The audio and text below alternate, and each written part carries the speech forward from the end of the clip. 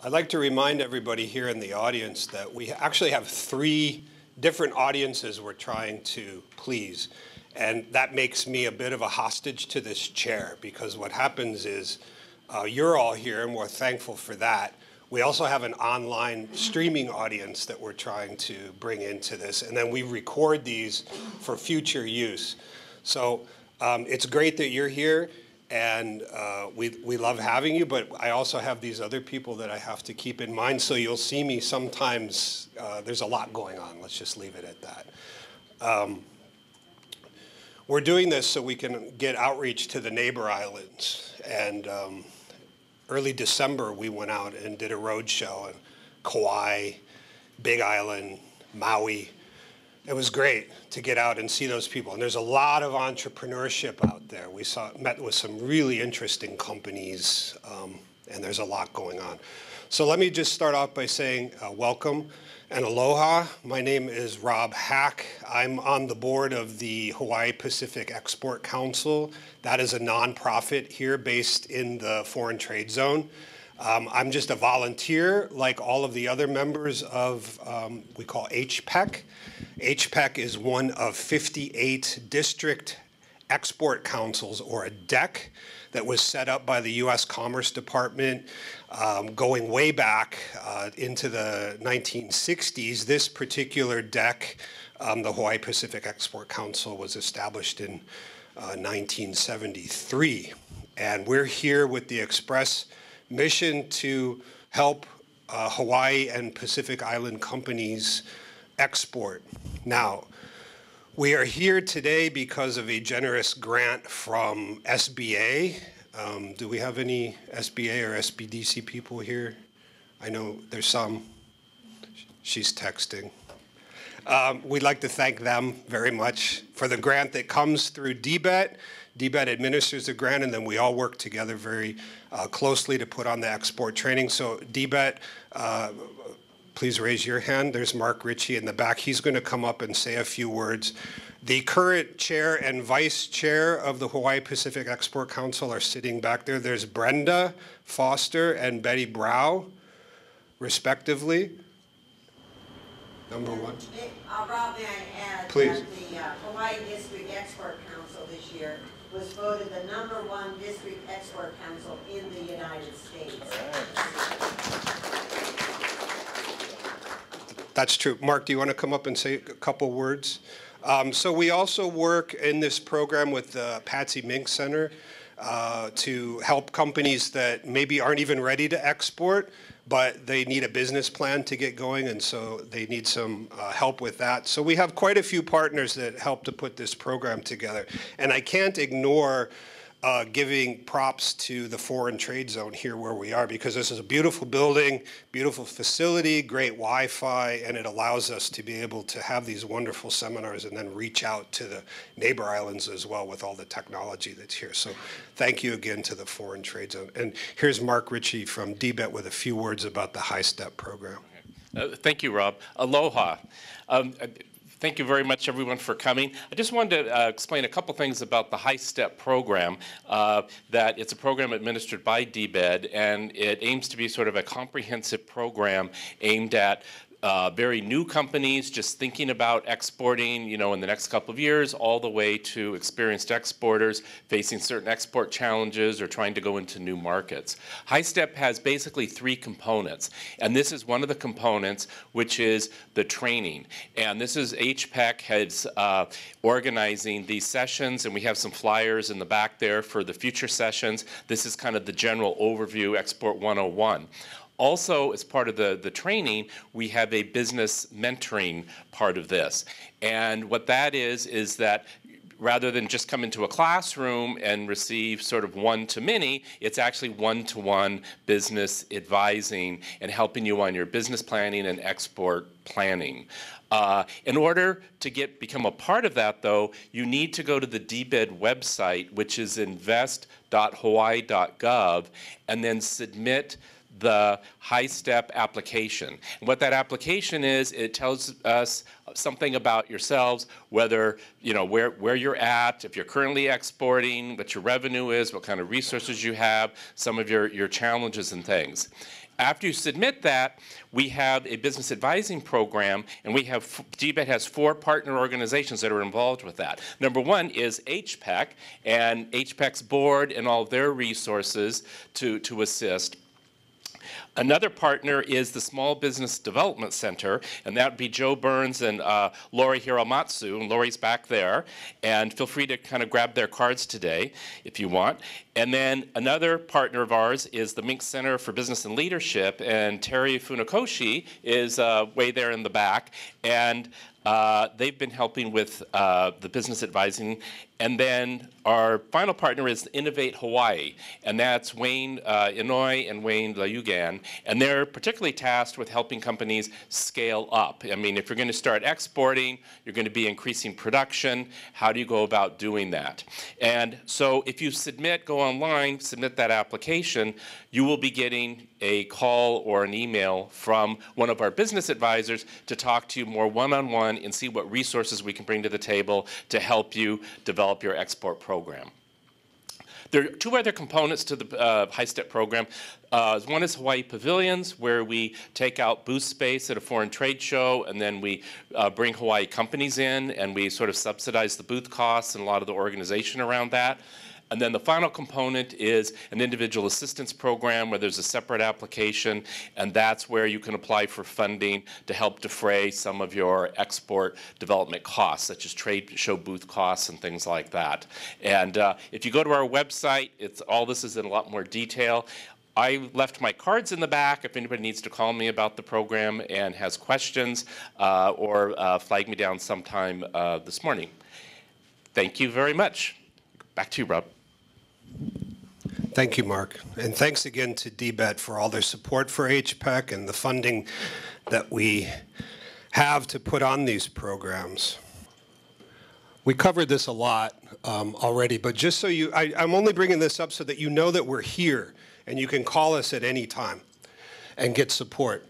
This is essentially what we do, Export University. We kick the year off with this event every year, and then we have several meetings throughout the year that are more specific. This is the schedule for this year. You can find it on our website or the DBET website. We've had the High Step kickoffs already, and we're now in Export University right now. Export training. This is our Deck of the Year award. We won this in Washington, D.C. It's a fantastic event. We're very proud of that. Money that we've gotten over the years, and then some of our activities. Again, so where our funding comes from, we're a nonprofit. We make no money. We're just here to support you and teach you about exporting. Lots of international networking events. We tend to focus on Japan, but there are other events. Last year we did one just on Canada. We did one just on Taiwan. This year, I'm sure later, it's not scheduled yet, but we will get to one on Japan. We work with the universities, both Scheidler and HPU, for their international business students. We did a lot for APEC when that was here, and we still do work with APEC. This is our website, HawaiiExportSupport.com. Please look at that. It's down today because there's a virus there, but it'll be back up soon. These are the things that we've been working on recently. 250 companies have come through the Export University program, not just this class, but lots of other courses that we've done. Lots of students. This is our current board. I think 25 people now. We all have to be appointed by the U.S. Commerce Secretary and have shown that in our careers we have export expertise and able to help and mentor small and medium-sized companies on exporting. Okay, why would you export? This is a big question. This is how we kick off the day. Why export? It's easier to export today than it ever has been, okay? It's easier for you to contact Japan. I will refer often today to Japan. What I really mean is internationally. Just most of the companies that we deal with in Hawaii are most interested in Japan first. It's sort of natural, it's cultural, it's closer, what have you. But generally speaking, when I say Japan, you could translate that to Brazil, Germany, Canada, Mexico, what have you. But we will refer a lot to Japan because I think that that's what most of our companies are looking for. Trade agreements, free trade agreements, you've all heard about that in the news. All of these things relate to trade that is a lot easier today than it was in the past. Demand. Market demand in Asia and other parts of the world is growing, particularly for US goods and particularly for goods from Hawaii. Exporting can be profitable. Note that I said can. We'll come to that later. Competitive advantage, if you're an exporter, it's teaching you things that you don't already know about the market.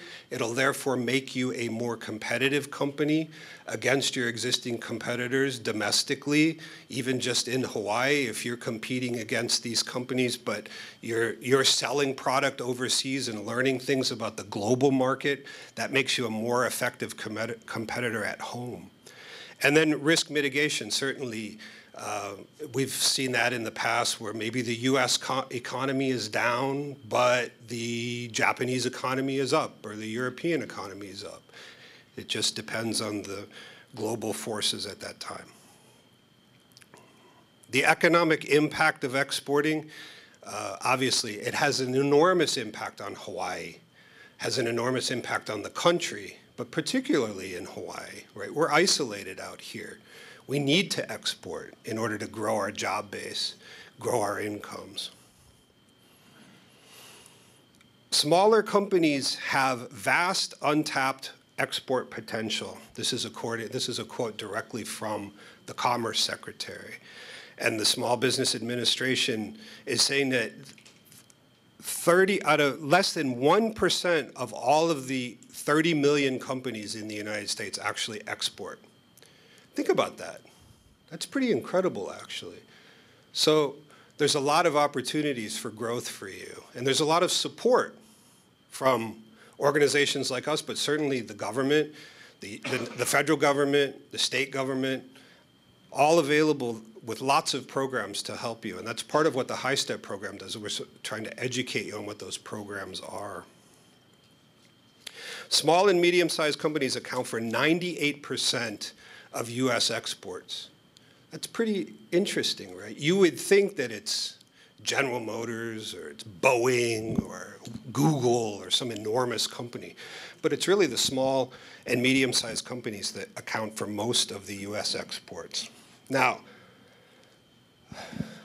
when I consult to the Hawaii-based companies, I tell them, you have an inherent advantage when you're exporting from Hawaii because you live in Hawaii. The word Hawaii has a great word association or a great feeling in any language around the world. When people hear the word Hawaii, it's a good feeling, a good vibe, if you will. That's not the case for everywhere, right? I always use the example in my marketing lectures about Transylvania, okay?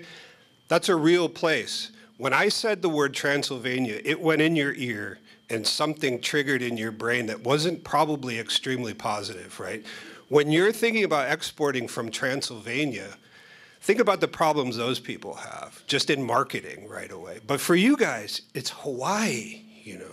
You have to play that up as much as you can. I mean, to the point where it's schmaltzy. You're going too far with it, but made with aloha, made in Hawaii, that has such a tremendous application around the world. The state of Hawaii, our whole life is constantly doing free marketing for you, right? Think about that. Think about these words. Think about Brazil. When you think about Brazil, what does that mean? What does Rio de Janeiro mean? What does New Orleans mean, right? Those are words and they mean something. When you say Hawaii, What does that mean? Aloha, what does that mean to not just you, but people in foreign markets? And we have to exploit that daily. All your marketing messages, and we'll cover all this later in the marketing aspect, but you have to really play this up. So exporting from Hawaii, you have an advantage that people in, I don't know, Arkansas don't have, right? Nothing against Arkansas, but when you hear the word Arkansas, what pops into your mind? I don't know, Walmart, Razorbacks, things like that, right? Hawaii, Aloha, Maui, right? Kauai, Oahu, all these words are extremely positive in any language, and they all translate very well.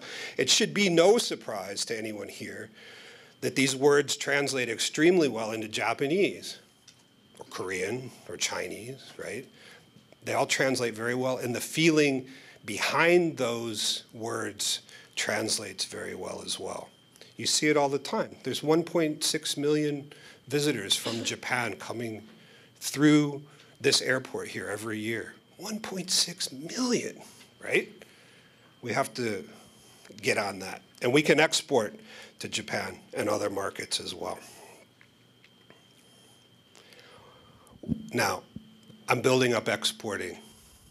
That's been my whole career, selling things internationally, particularly in Asia. But it's not for everybody. And I'm glad you're here. I want you to learn. I want you to be exposed to exporting, what it's all about. But I also want you to leave this meeting thinking, oh, we have some homework to do, right? We have some things to learn. And part of that is, why shouldn't you export? And I start off right away with, exporting is not for the faint of heart. It's not an easy business, right? I think this is one of the reasons why this year for the High Step program, the threshold of minimum funding was raised by DBET to $200,000 in annual income before you could get the funding to do the marketing travel and the trade show travel and whatever. And that's because it makes a lot of sense, because you need money in order to export, or you need resources in order to export, right? There are problems and things that you will encounter that you won't encounter sending product from Oahu to Maui, or Oahu to California, or what have you, okay? So let's make sure we understand that once you get into exporting, yes, these things apply. But you have to be prepared to export. Your company has to have some wherewithal and some foundation in order to be ready to export. Everything changes. Your marketing changes. We'll cover that later. Logistics is different. Logistics is shipping and all of that stuff. It's different. It's different shipping a product to Japan than it is shipping it to California. Different. Very different. Legal. There's a difference between a Japanese contract with an agent and an agent with that somebody might cover your product in the state of Kansas. The contract you have with those two agents will be completely different. Could be in a completely different language. Okay, the labor you need to export, meaning the expertise you need to export, is different, right? Do you have somebody in your company right now that can handle a Japanese email that comes in? You know, these are things you need to think about. Currencies. Are you able to price your product in Japanese yen? Standards. By standards, I mean, the most obvious one is just dimensions. You have to get out of inches and pounds. They don't know what that is. You tell a customer in Japan, you know, my bicycle is, it weighs 6 pounds. To them, you just speak a different language. They don't know what that means, right? It has to be kilograms, grams, millimeters, centimeters, these types of things. Also, paper size. I cover this a lot later. People have heard me speak get tired of this, but you've seen on your printer and when you're working in Microsoft Word or whatever program you use, that this is a piece of paper. It's letter-sized paper, right? Everybody knows what that means. If you tell your colleague, hey, print that out letter size, everybody knows what that means. Some people know legal size is actually a little longer. Some people know that. But if you take this piece of paper outside the United States, in many ways it's useless because everybody outside the United States uses a different dimension paper called A4. It's more like a metric standard. So if you print up all your brochures and you take them to Japan to a trade show and you print them on this 8.5 by 11 size paper, they'll look at it and be polite, and that's nice. And then as soon as you're not looking at them, they throw it away because they can't fit it in their file systems or their file cabinets or their manila folders or anything like that, right? So that's the kind of thing. As an exporter, you need to understand those little things and be able to get to your customer things that they can use and make it easy for them to interact with you, right? It's a very small thing. Tariffs, taxes, inbound duties into a different country. It's much different than sending something to Florida from Hawaii. And then warranties. Obviously, if you warrant a product, a default product, or the customer doesn't like it, I mean, it's very hard to deal with that problem from, you shipped it to Singapore. It's a lot more expensive and more difficult to deal with than if you shipped it to Oregon or the Big Island, what have you. So these are the things you need to think about. Now, that I've sufficiently rained on your parade, what I'd like to say is I meet so many companies that come to us in my private consulting world, in my sales world, but also through HPEC. So many of you in here think, look around. How many are here? 80 people. Look at your neighbor and say, oh, okay, there is another person here. You're not the first person to try to export, right? Everybody that comes through here, though, seems to feel they're the first person trying to export to Japan, right? You're not. You're not that unique. Your product might be unique, your service might be a little unique, what have you, but you're not the first person that has to cover all of these other topics, right? And my point is that there's a lot of support if you just go out and ask for it and look for it. So don't feel like it's insurmountable, all of these tasks, because there's a lot of people who are behind you and can help. HPEC is just one of those, but as we'll talk about later, you have the U.S. government and the commercial service can help. You have DBET help. You have, depending on your product, you could use the Hawaii State agricultural people, very knowledgeable. In fact, we work with a couple of people over there who are from Japan. They know the ins and outs of sending agricultural products to Japan. They've forgotten more than most people would ever know about that. So please don't feel like you're the only ones that are doing this, and look for help. It's available. Any questions before we move on to more substantive discussion? Okay. We have a bunch of different lectures, if you will, so please try to save your questions to the end of each lecture. Next up is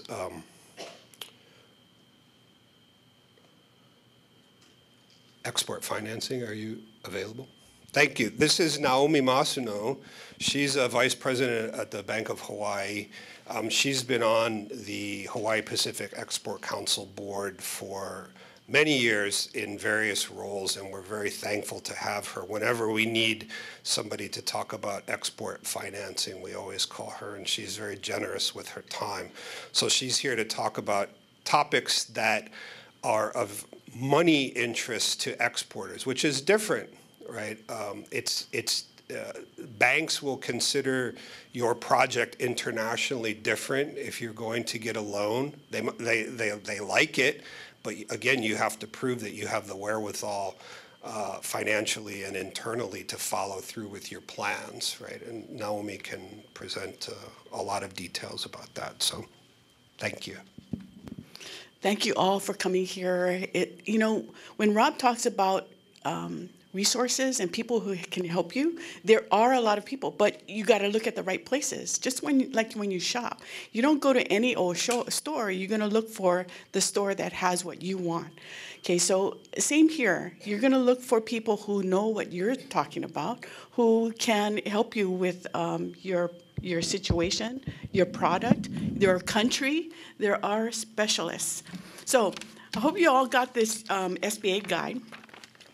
Okay, in this guide, this is from SBA, they've got a lot of really great information about their loan products, how to apply for a loan, who the lenders are. So if you look on page 24, 25, here they're talking about U.S. Export Center, about the export loans, how to qualify, what the loans are all about, the programs they have, and in the back, they have a list of all of the lenders. So you need to find a lender not only for your banking, but if you're going to look for a loan, you want to know who the actual business banker or the commercial banker is that's going to be able to understand what you're talking about and can help you.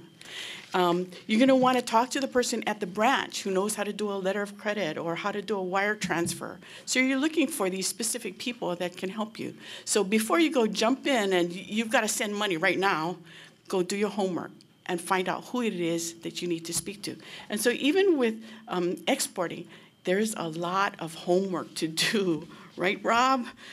You know, doing a business plan and putting all of the components in there, you've got to do research.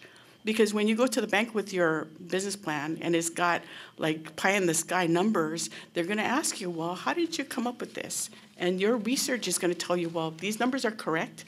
My plan is solid. I've talked to Rob, I've talked to John, I've talked to a lot of people about how this is going to work for you. And this is what's going to make you successful. So you've got the idea, you did your research, you might have a product. Okay, where does your product sell? Where can you sell it? And maybe you are going to be the first in the market. It's possible. You know, Rob said you're not the first, but you might be. You might make those millions of dollars. So, you know, if you have that really great idea, maybe you don't want to share it too much because if you're getting a patent or getting your plans in place, you don't want someone to jump the gun and beat you to it, right? So you have the product. You did your research, you know where it's going to sell, okay? So now you have to figure out, okay, who's my market? Who am I going to sell it to? How am I going to price it? How am I going to get it over there? And then what? You want to get your money, right? Because you're not doing this for fun, are you? Well, maybe you are.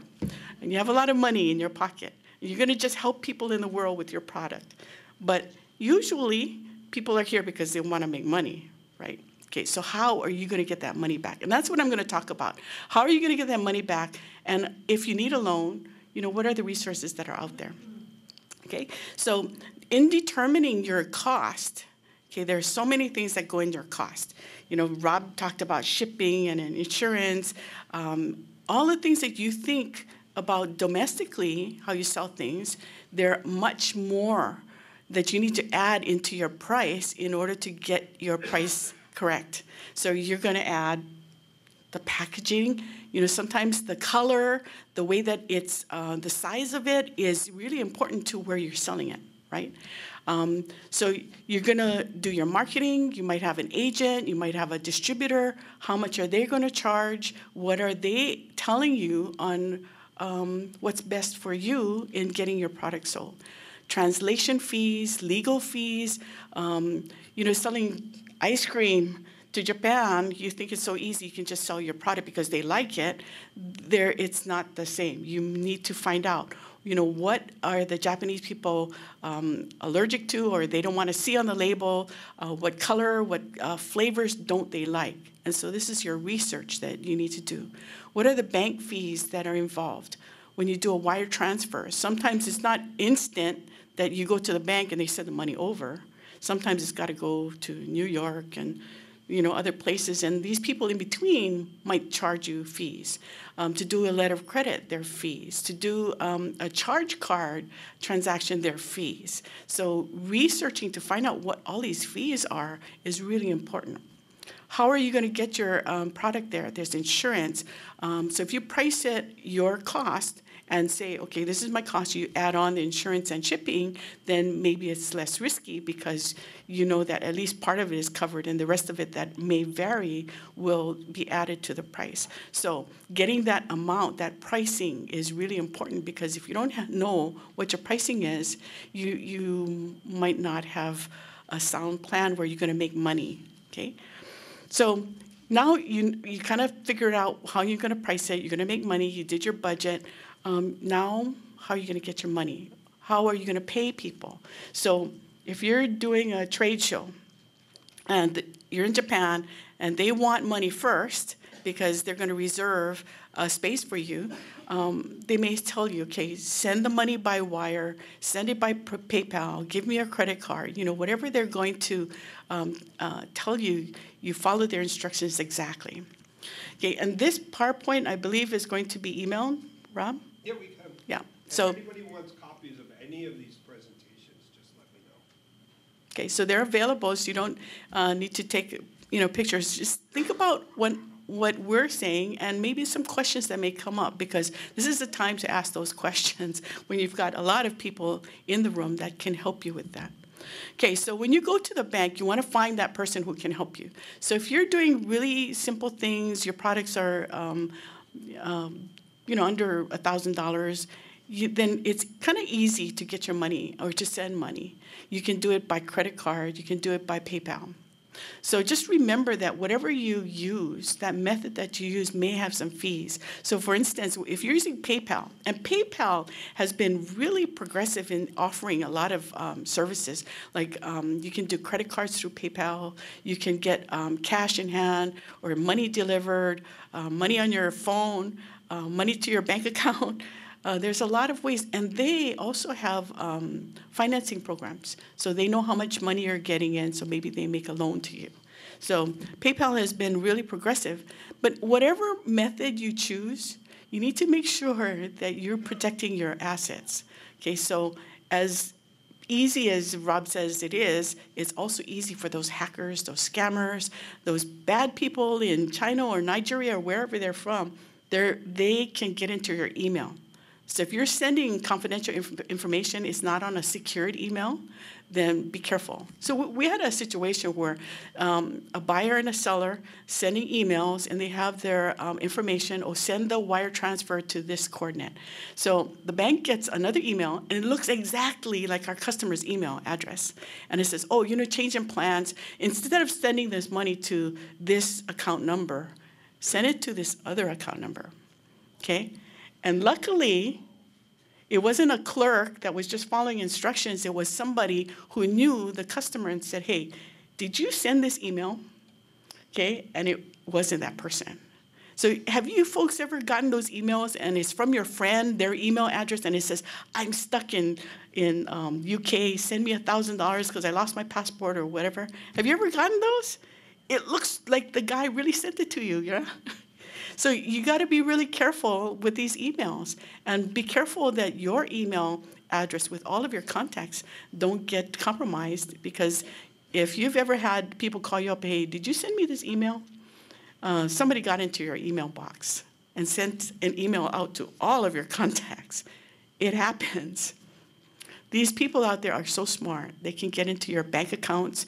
We've seen PayPal amounts, $50, $49, it's a debit. And so the bookkeeper person thought, oh, my boss bought something on PayPal.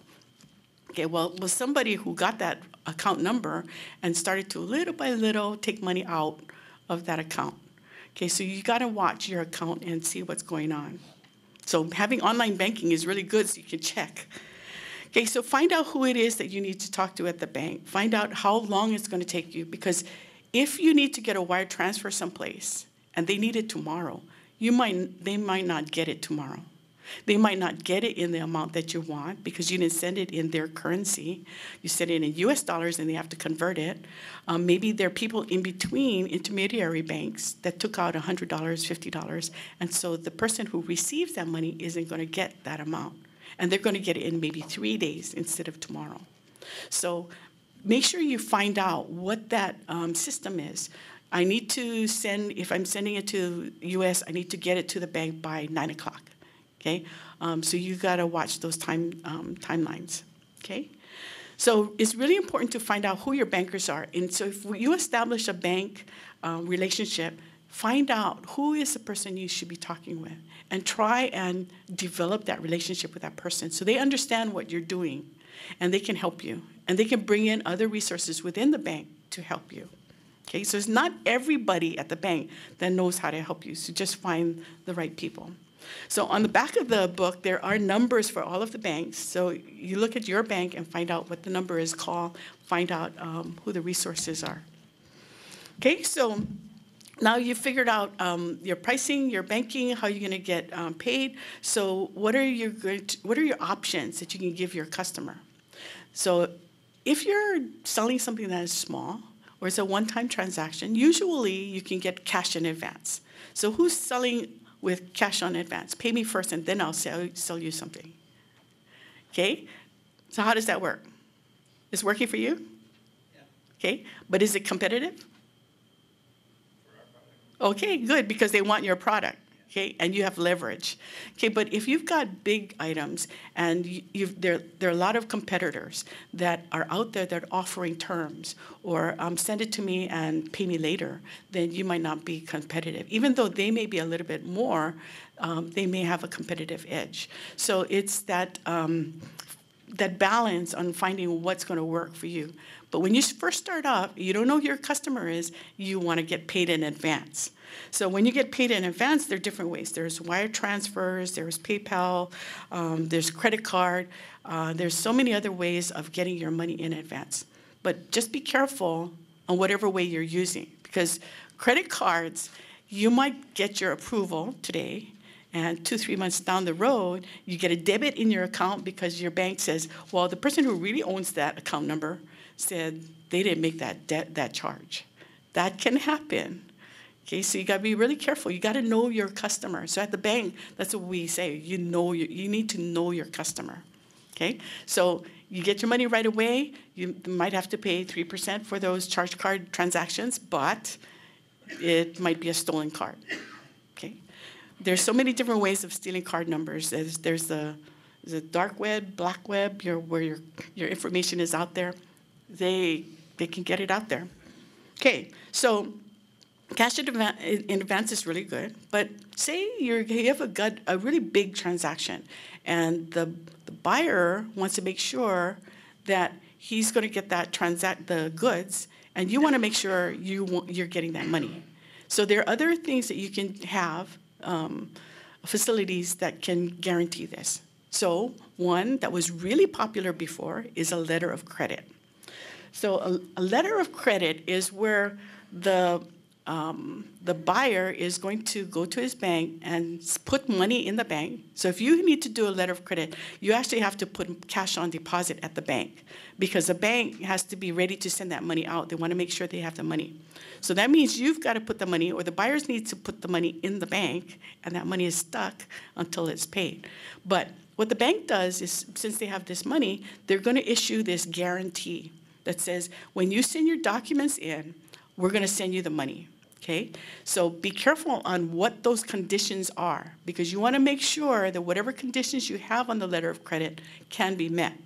For instance, on the letter of credit, you're going to say, in order for the bank to pay, I need 2 copies of the invoice, I need the bill of lading, I need the insurance documents, I need all of these documents in order to prove that the shipment was made. Okay, and then the bank will look at the documents. Okay, I can pay now, or pay in a few days, but they need to pay when you're asked for the money. So you can say transshipment. So if you're buying things and it's going through different locations, you're saying it's okay to go transshipment. It's okay to do partial shipments. You need to specify all of these things in a letter of credit. So letters of credits were really popular before. We used to have these big departments that had mega people that did these transactions pushing paper. But nowadays, it's not that popular. Not all of the countries are expecting letters of credit. It used to be in Philippines. If you wanted to do a transaction over $25,000, you had to do it with a letter of credit, but not anymore. Okay, so a letter of credit is there.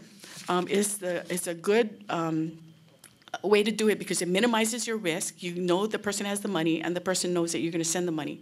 But it doesn't guarantee that the quality of the item that you're transferring, so if you're the one who's receiving, you don't know if that transfer, the goods are going to be exactly as what you are expecting. So just be aware that it doesn't guarantee that product. It just guarantees that that shipment was made with those specifications, okay? If you don't want to go with all of the fees, because there are a lot of fees with letters of credit, you can go with a documentary collection. And all this is, it works like a letter of credit, only the person doesn't really have to put their money down. So there's less risk for the bank. They get the documents and they have a check, a draft, and they will pay that amount on receipt of all of the documents. Okay? Then you have an open account. An open account, and that's the next slide, is where you go to the dentist and he bills you and you pay when you get the bill. Okay, so you know who your customer, you know the two parties. So when you have a relationship with that buyer and you trust them, you can do that. An open account, they buy, they sell, you sell, and they just pay you when they get the invoice. Okay, so even with that though, you need to think about, okay, do you want the payment on each invoice? Or are you going to invoice them for the month and give them a statement? And then once they get the statement, they have 30 days to pay. So those are the different things that you need to think about when you're billing. So you got to make sure your accounting people, your bookkeeper knows how to collect this money. And you want to make sure that if you have an open account, that you are following for those payments, because many times people forget, or they're going to drag you out and pay when you bug them for the money, because that's free money for them. So your accounting has to be really good. You got to talk to your accountant to make sure that your accounting systems are the way that you can work it out, and that you have the safeguards and the double checks to make sure you're getting the money that's owed to you. Okay, so whatever method you're going to use, make sure that you know what the exchange rate. So if they're paying you in foreign dollars and they're paying what they think, but when you convert it, it's not what you think, then you need to consider what are the exchange rates and what is the conversion. So when you price things, you might want to put in a little cushion, a little reserve in case you have that fluctuation. So you have some buffer there. And then if you did good and the exchange rate was favorable for you and you made more money, you might want to send them, free products to, for goodwill. So something to keep that relationship. In Hawaii, when you go someplace, you bring something, right? Or you take omiyage. There's something to think about when you're developing that relationship with your client, is how can you really make that client secure or happy with you or really committed and loyal to you. Okay, so exchange rates are really important to watch. You want to make sure that it's not fluctuating a lot, because it really will affect your pricing and your profits. Okay, so now you know how to get the money, you got your system, and maybe now you want to go to the next step, because somebody's gonna order like 20,000 of something. So how are you gonna make that? Do you need a loan? Do you need facilities? So there are a lot of options. So work with your banker, find out what you need to do. But if the banker's not that comfortable because it's something strange, something outside of what they can see, because it's a foreign country, then you might want to bring in the Small Business Administration. The SBA is there to help small businesses, to support their loans, support their product, and because we need the foreign dollars in the United States, we've got a trade imbalance, right? So it's a good thing you guys are getting those foreign dollars in here. So the government wants to help you. So if your loan package is a little weak because it's a new venture, it's taking a big step and they are not comfortable with it, SBA has these products that will give the bank a guarantee. So if the loan doesn't go, somehow something happens, and we need to charge it off, SBA will cover a part of that loan amount. Okay, so these are the loan products that SBA has, and it's in the book too, if you want to read about it. But the best thing is to find that banker who knows about the product and who's going to know what's going to work for you. Because maybe it's not an SBA export loan, because sometimes there are conditions that it has to be for exporting. And so maybe you have a mix of exporting and domestic. So you want a regular line of credit or a loan, not an export.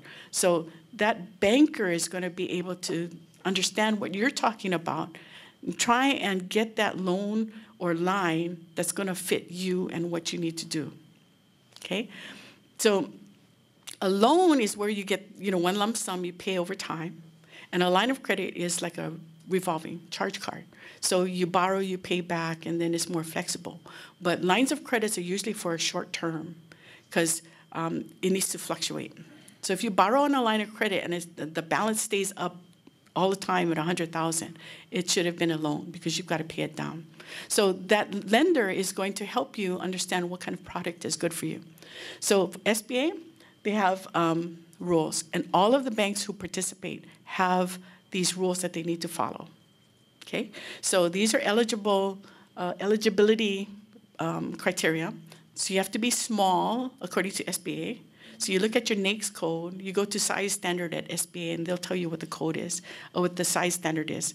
It could be 100 employees, it could be 17 million in sales. Every NAICS code has a different size standard, okay? So but you've got to be small according to SBA standard. And almost everybody in Hawaii is small, yeah, Rob? So don't worry about that. So SBA can help you if you need that help. So you need to be for-profit, not a nonprofit. You need to be registered to do business in Hawaii. You need to do legal things. This is a government thing, yeah, so they don't want to finance anything that's illegal. Okay, right? Okay. We also need to show that you're able to make the payment. So if you're showing losses, if your projections are showing losses, or you need a whole 2 years to do research and you're not going to get any money, then the banks are not going to be able to help you. There are other programs you might be able to get, but for the bank needs to show in the paperwork that they were prudent, that they understood that you are, it looks like you are able to make those payments. Okay, so if you say, I need 6 months to get geared up, I want no payments or interest-only payments, maybe you can get it, but maybe not. The banks usually want to get you to start making payments in like 3 months. Okay, so good character is something that's really important there. So they don't know really who you are, so they're going to look at your credit score. So if you haven't checked your credit report, you might want to do that first before you get any kind of loan, and make sure it's accurate, because so many times there's stuff on your credit report that shouldn't be there. You know, we've seen some parent had a kid's cell phone charge off, and you know a charge off, even though it's $25, is going to really hurt your score. So you want to make sure that you got a clean credit report, okay? And then so you're going to be approved on your plan, your creditworthiness, that you're able to make the repayments.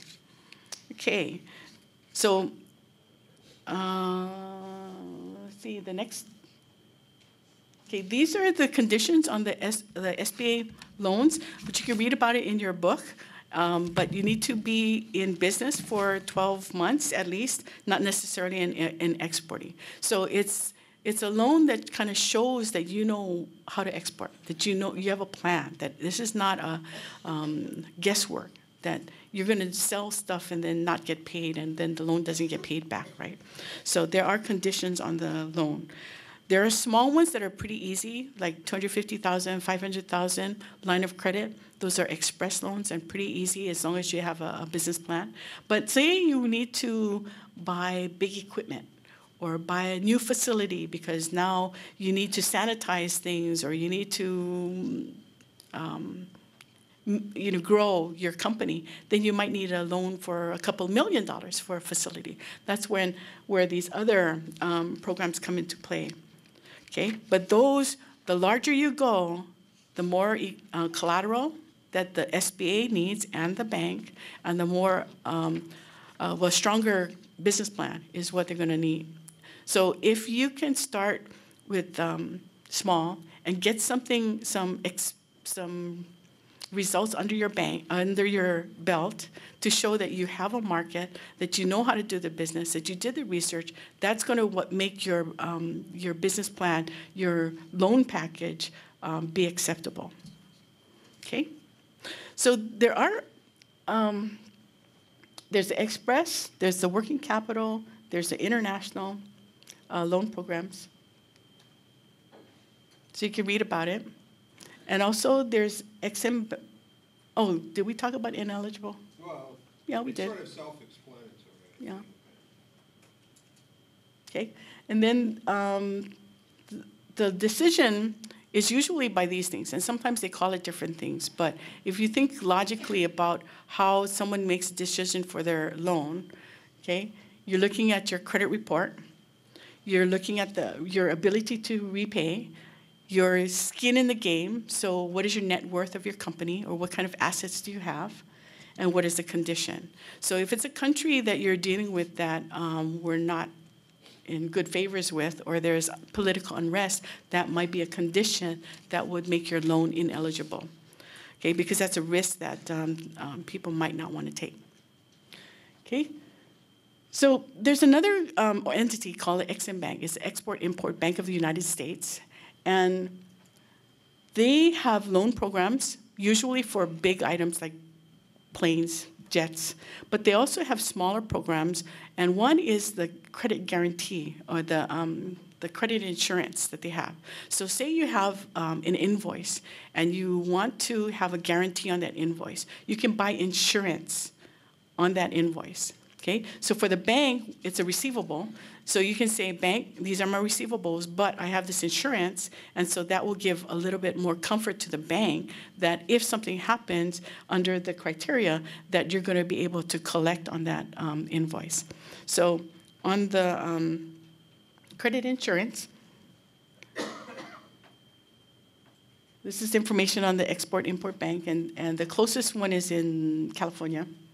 Okay, so for the credit insurance, it can help you mitigate your risks like political risk, like war, insurgency, what else?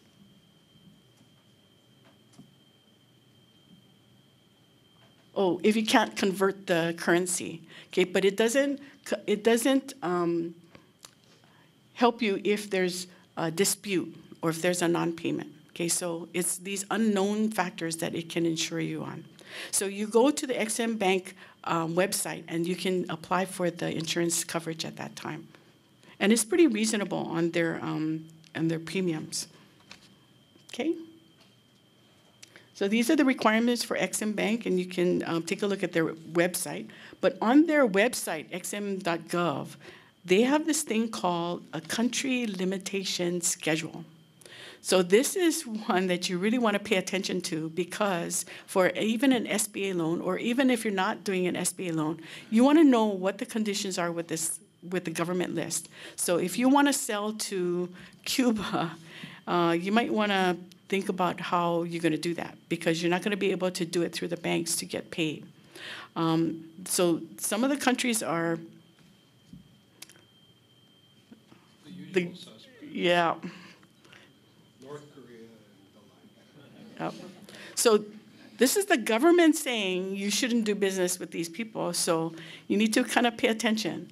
Sometimes, though, you need to do business with that country because they're the ones who can pay. They're the ones who need something from you. So you just got to find some way to get that money in and out of that country. And also be careful, because even though you might have everything set up, they still might not pay you. Okay, so it's a risk that you take. Okay, so let's go to past the loan package. Okay, the loan package is putting all your ideas, your research into your business plan. You ask the banker, what is the procedure? What is the loan application that I have to fill out or not fill out? Some banks don't have forms to fill out. But you need to give them your financial statements. And usually it's going to be 3 years of your tax returns. And then projections. So if you get this loan You're going to get to the next level. So what is your financial situation, your statements, what are they going to look like? And so this is what your projections are going to look like with your business plan. So you take your business plan, if you have agings, if you have a customer list, if you can show what you've been selling, that you've been successful, this is what makes your loan package stronger. Okay?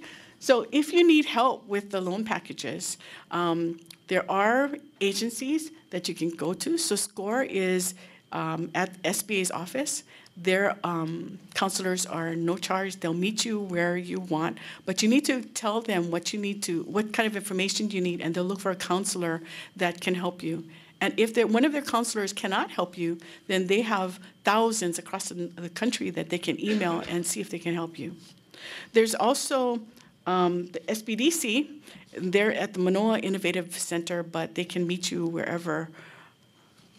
Laurie here? Okay, Laurie, SBDC. So they have counselors that can help you with your business plans, and they've been very successful in finding information for you. There's also and I'm sorry, I don't have the Mink Center on this. Okay, the Mink Center is at the YWCA, and they have sessions there, and you have some counselors too?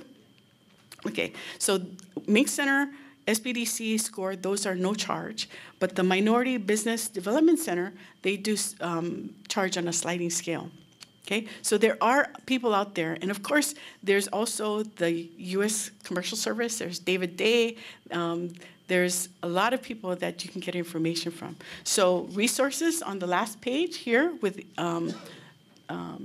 email addresses and website addresses.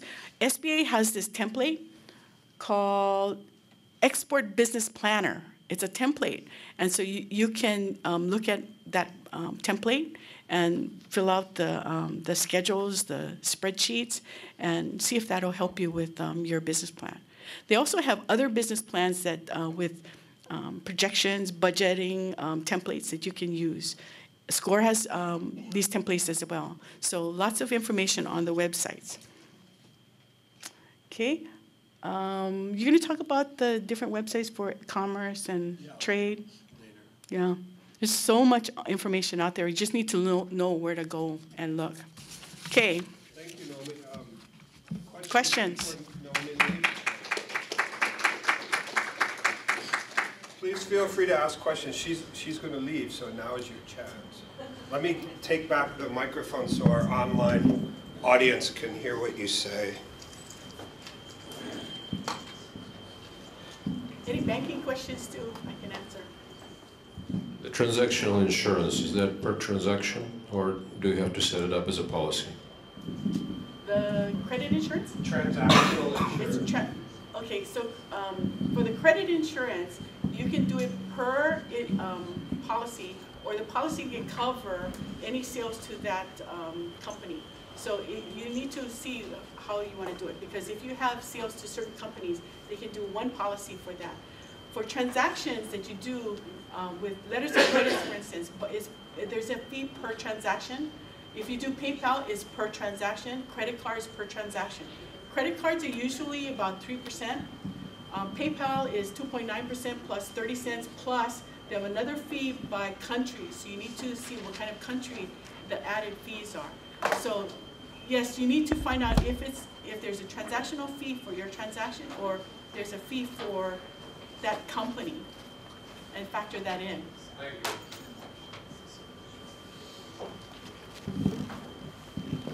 Other questions? Can I add one quick comment of somebody who's had to deal with, not deal with, but had a relationship with banks a lot? Personally, we use the Bank of Hawaii, but all the banks here can pretty much handle what you need to do, although probably not federal credit unions, right?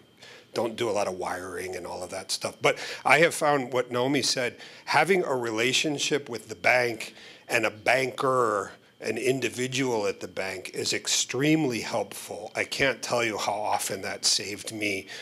For example, when I have to wire money to India, and you go to the bank and you deal with somebody who knows how to do that really quickly, it makes a complicated process just go by in 5 minutes or something.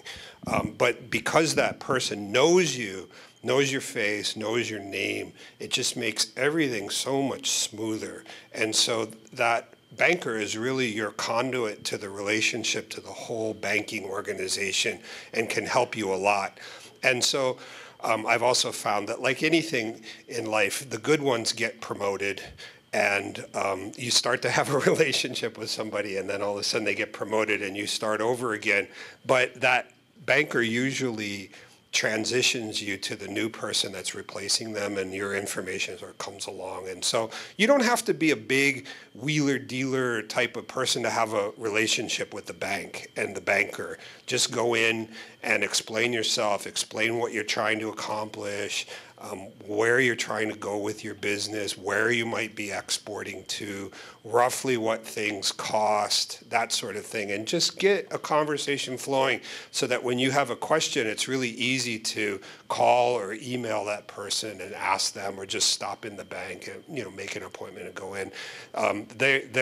The banks here in Hawaii, I think much more so than the mainland, are really based on those relationships, person-to-person relationships. And so I highly recommend that you find that person before you really need them. Find them now and get them into your business plan and put in your business plan, this is my banker, this is who I want to use, this is his or her telephone number and email address, and so you have it all there. It's very beneficial to you now. Okay, any other questions before we move on? Okay, thank you so much. It was wonderful. Great. Okay, bear with me 1 second while I bring up our next presentation. Will be David Day. We'll be covering legal topics. David, come on up. Come on down, as the case may be. David Day is a longtime member of the board of the Hawaii Pacific Export Council. He's also a well-known attorney here locally with lots of experience internationally, particularly Asia, Vietnam, Indonesia. You're on the Indonesia-Hawaii Chamber of Commerce, isn't that right? I recently traveled with David to Washington, D.C. to collect that award. We sort of patting ourselves on the back for. But David was also recently elected to the National Steering Committee for all of the district export councils. So Hawaii is very much punching above its weight when it comes to these district export councils and what's going on, especially when you consider, say, like the Inland Empire in California. They have something like 1,300 manufacturing companies just in their little district export council that they're promoting. And here in Hawaii, we got the Deck of the Year award. We have somebody on the steering committee, and we're out here just in the middle of the Pacific Ocean, right? So I think it says a lot for Hawaii and where we're able to go with these exports. So David is going to talk about legal topics because, as I mentioned earlier at the beginning of the conversation towards 9 o'clock, that doing business internationally is much different than doing business in Oregon or Florida or somewhere, and that the legal aspects are not hyper complicated, but you do need to be aware of what's going on, and you need to have in your toolbox professionals like David that you can call on to work on your contracts and for advice and what have you. So we're always very thankful when David's here to give a presentation. So please welcome David Day. All right, well, good morning. It's a nice position to be in, I guess kind of in the middle of the morning, because that way the caffeine is taken hold and I'm not the person blocking you from getting to lunch. And so just a quick warning, a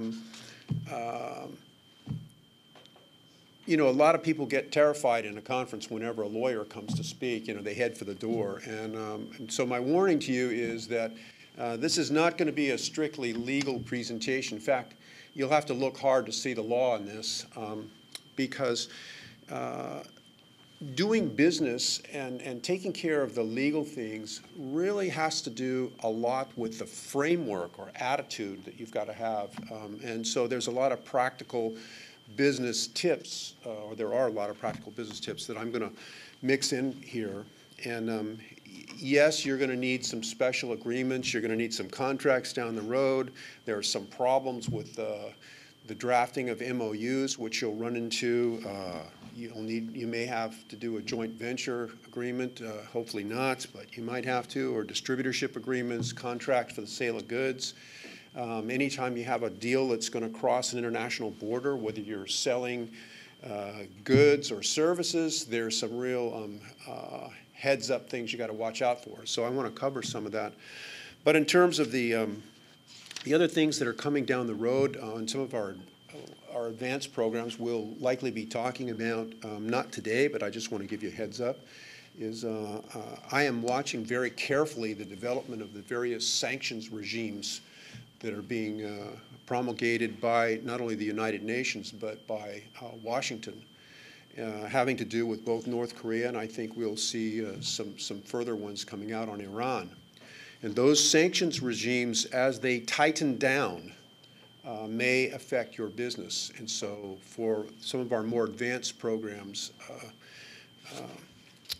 we'll address that. And always remember that there is the North Korea that exists inside its terrestrial borders.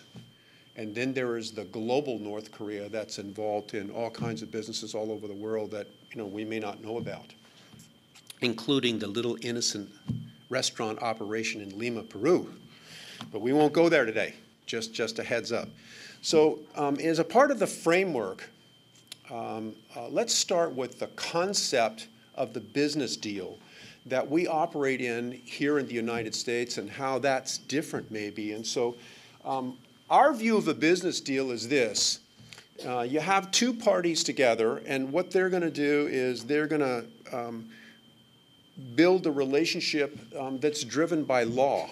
And so what happens is that the deal is really driven by trying to get a contract. And if you recall, there are people that you've heard said, I went to someplace, I went to Seoul, and I was there 3 days and I got a contract. Hallelujah. That's like the end of the game.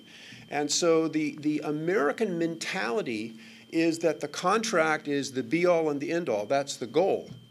And the reason that we have this attitude in the United States, or the liberty to have this attitude in the United States, is because we have a very strong rule of law.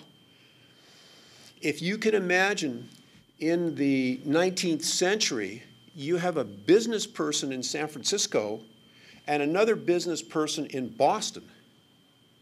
They don't have the luxury of having dinner together. The way they communicate is with the Pony Express or the ship that goes around the Horn. So as our country developed, we developed a rule of law that actually is like if you could picture a big safety net under that drawing. That if something goes wrong in a business deal, we have the rule of law to catch you or it, the problem. That's a very different situation. And I want you to imagine if we could take, and of course this is a business deal where in the yellow there, this is the part that you all know, right? This is the part that everybody's scared of. What is that? That's the 42-page contract with the series of appendices to it. And the reason that we can do this in the United States is because we have this safety net, the rule of law, and to build this in. Now, this picture that I'm showing you is the reality of the way that the American legal system has developed. That's the way that American lawyers and business people, that's the way that we think. And it's to get to this drawing, it's almost, if you could imagine, a business deal like a California roll in a sushi restaurant, right? And so when you slice it with a nice sharp knife and you look at the end, you can see all the pieces in it, right? You're awake, right? All right, okay. Now, imagine if we took the same California roll, but instead of being the American or the U.S. business deal, we took the Asian business deal and we slice it open with a really sharp sushi knife. What does it look like? Well, it looks like this. You got your two parties, same, but slightly different. And so what happens is that you have a business deal that's put together not based on a contract, but what? It's based on a relationship. And that is a different ball game, ladies and gentlemen, than the American attitude. And so some of our deals here in Hawaii have this Asian flavor, and there's a bit of a relationship. And you just saw Rob stand up here and talk about the importance of having a what? A relationship with the banker. Okay? And so what happens is, in order to do the deal, the first thing that's going to happen is that there's going to be some type of business bonding.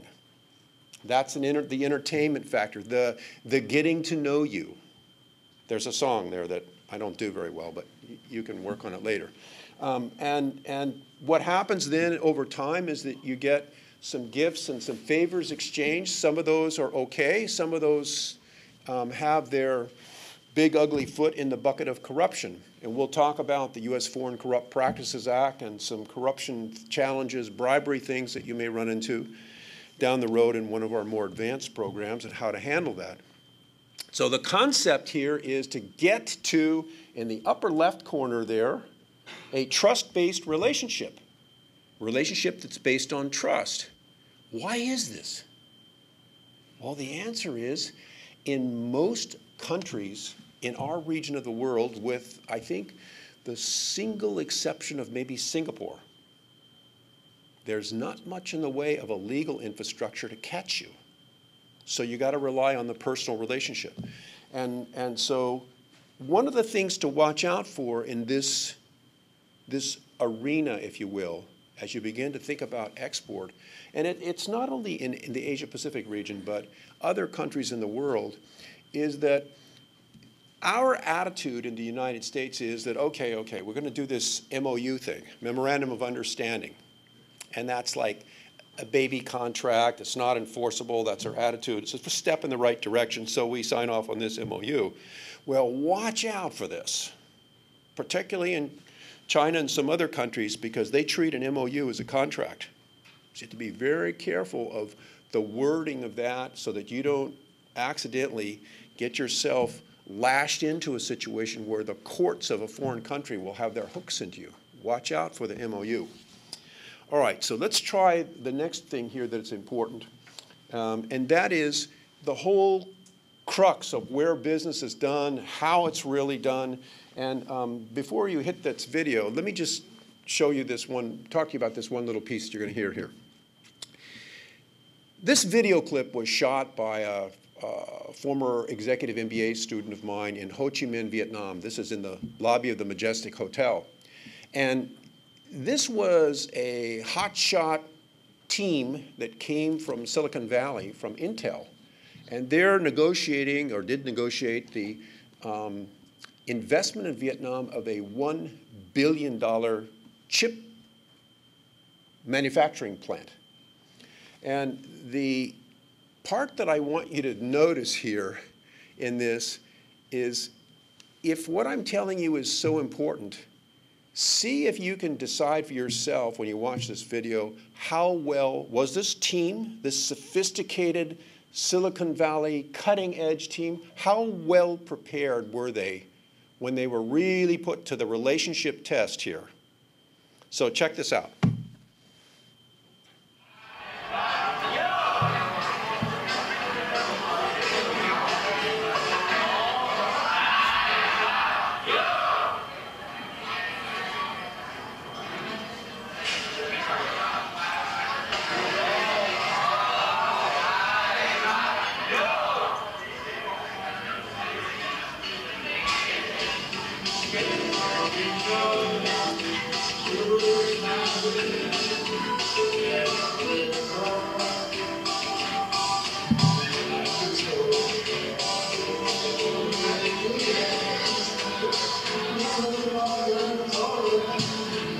Are you paying attention?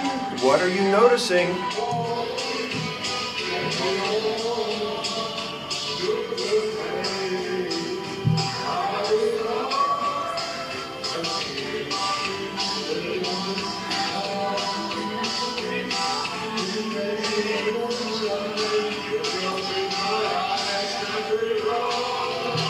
That's the CEO, the lady, the blonde lady.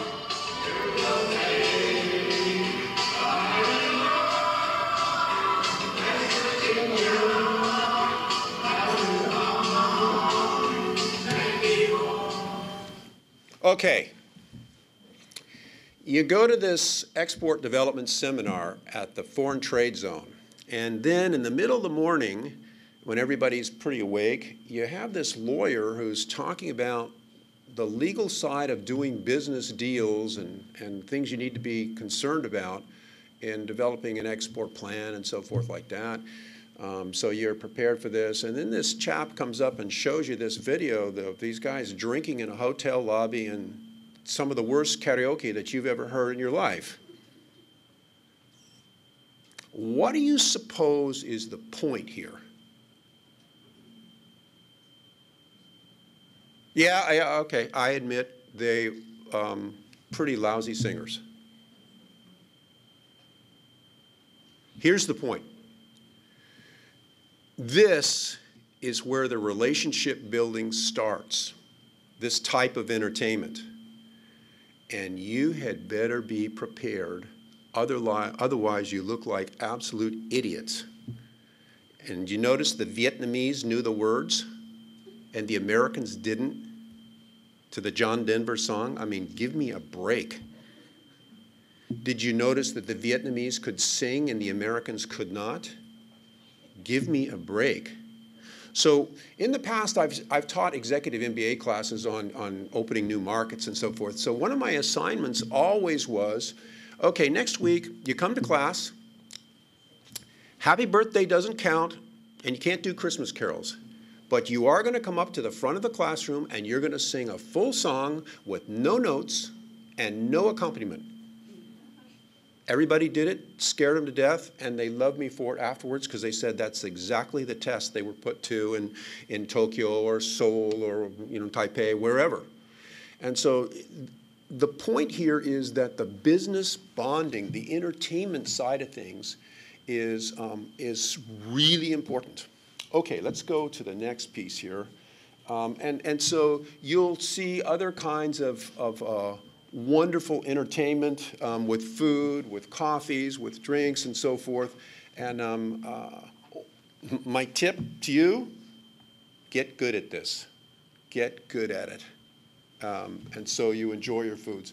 The other thing is that, when you're dealing cross-border, there are always problems. There's English, and then there's English, and then there's people speak English who don't speak English, and you don't speak maybe their language.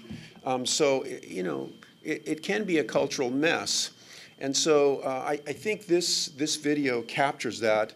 And you'll notice that there's translation work being done, but there are translators and then there are translators. Okay.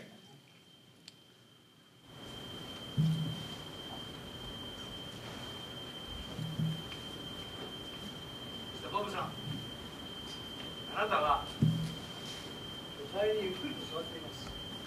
そしてテーブルの上にはサントリーウイスキーがあります。わかりますね。感情を込めてゆっくりとカメラを見て優しく、そしてあなたの古い友達に会うように言ってください。サブランカのボギーのように瞳に乾杯。サントリータイム。He went to the town. Look in camera. Okay? That's all he said? Yes. Turn to the camera.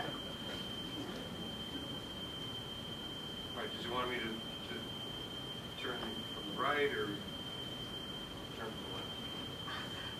彼の方はもう準備ができてます。それでスタートがかかった時にカメラの方に振り向く時に左から振り向けばいいのか右から振り向けばいいのかその辺のところはいかがなさいましょうか。どっちだっていいんだよ。いけないんだから時間がないんだよ。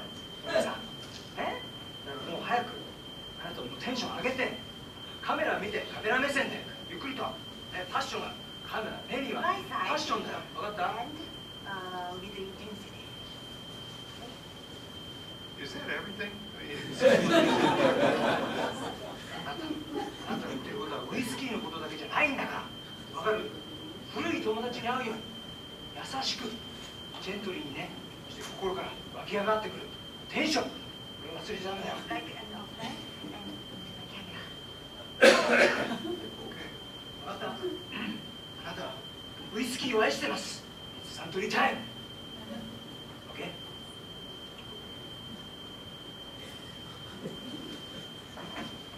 はい、本番。用意、スタート。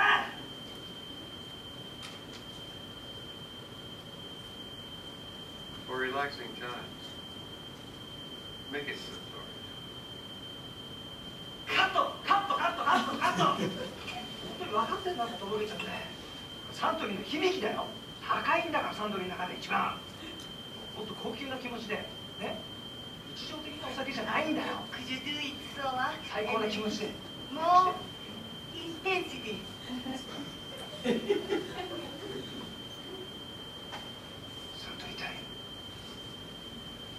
So you get it. He clearly has no idea what he's supposed to do. There's a translator there, and it's not working.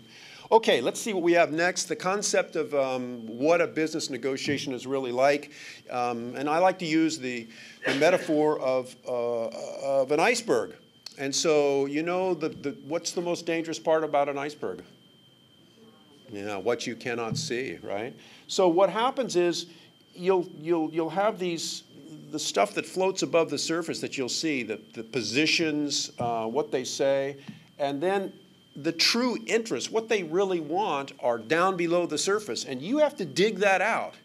And that's part of the negotiating skill, the business intelligence, and one of the ways you do that is ask open questions. Get them to talk so you can listen, because you've got to find out what it is they really want so that you can match that. And above the surface, there'll be this, you know, just like we do in real estate, the DROA counter and offers and counter offers back and forth, and you see those, but you've got to keep digging beneath the surface to find some of the issues that are involved here, and Rob will just move through those, but you know, all kinds of interesting things in different countries where there's different cultural relationships or body language. And way down there at the bottom, notice I've got corruption and favors shows up there too. You have to watch for that. We come to the concept of mental framework. Before we go on here, don't touch it, Rob. Just hold 1 second here. Let me ask you, where some of you got some travels here. This is the most famous bridge in the Asia-Pacific region in terms of international business. Betty Brow, you be quiet. Where is this bridge? It's the most famous one in the entire region. No. Partial credit. What do you think? Any guesses? Hong Kong. Who else? Vietnam. Okay, good. Who said that? Extra donut for this guy, okay? That's in central Vietnam. And the reason it's the most famous bridge is that during the 16th century, understand this is a Japanese wooden bridge that has survived, built in the early 16th century. And this bridge in a town called Hoi An links in those days, the Chinese trading community with the Japanese trading community. And so the reason that we have, okay, so Rob, we'll hit the next click there on that one. And so if you go to Hoi An today, on either side of the bridge, the architecture of these ancient trading towns is pretty well preserved. Now here's the important part. The reason that I have this bridge is this is a way of trying to communicate to you by pictures the mental attitude that you're going to need to be successful doing international deals. And the concept is you be the bridge. You be the bridge, meaning that you may be standing on your side of the bridge from a Hawaii or an American perspective, and you're looking across, and let's say you're dealing with someone from Taiwan. and you realize that you got to make that linkage. So mentally, even though you are an American, you're standing on the American side of the bridge, mentally what has to happen is you've got to be able to run over to the other side of the bridge, turn around, and look at the problem, the issue, the negotiations from their perspective. If you catch what I'm trying to teach you this morning with this is very powerful and extremely useful, because then you can help interpret, to explain, and if you understand their perspective, it'll help you make bigger and better deals for everyone's benefit. And you then get into a situation, a real win-win style of negotiations, because you can see it from their side. I think it always helps to be able to walk in another person's shoes. It really does, if you can. All right, let's go on here.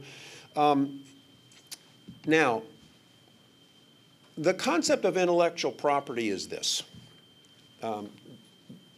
Yes, there are different types of property having to do with patents and trademarks and copyrights, and we get into this a lot more in a more advanced programs. But here's the piece that, that I want to communicate with you that's very important. Most business people, when they set up a business, they're focused on the business, and they don't catch the concept that intellectual property is another asset. It's called property. Property. Meaning you can develop something else of value for your business while you're developing your business. Now, let me give you a really good example of this. How many of you have heard of this fabulous Hawaii entrepreneur, Famous Amos? Famous Amos chocolate chip cookies, Famous Amos chip cookies, Famous Amos cookies without the chips. Okay, so Amos is a master at developing intellectual property. And what is his product? It's cookies, right? He's making and selling cookies. But if you look back over his business history for the last 40 or 50 years, he's sold one of his intellectual property names, his trade name or trademark, again and again and again. So I had a meeting, my partner Elizabeth Chan, Dr. Chan, who's here in the front row here, we had a meeting with a client of ours in our offices earlier this fall. And the business people were sharp.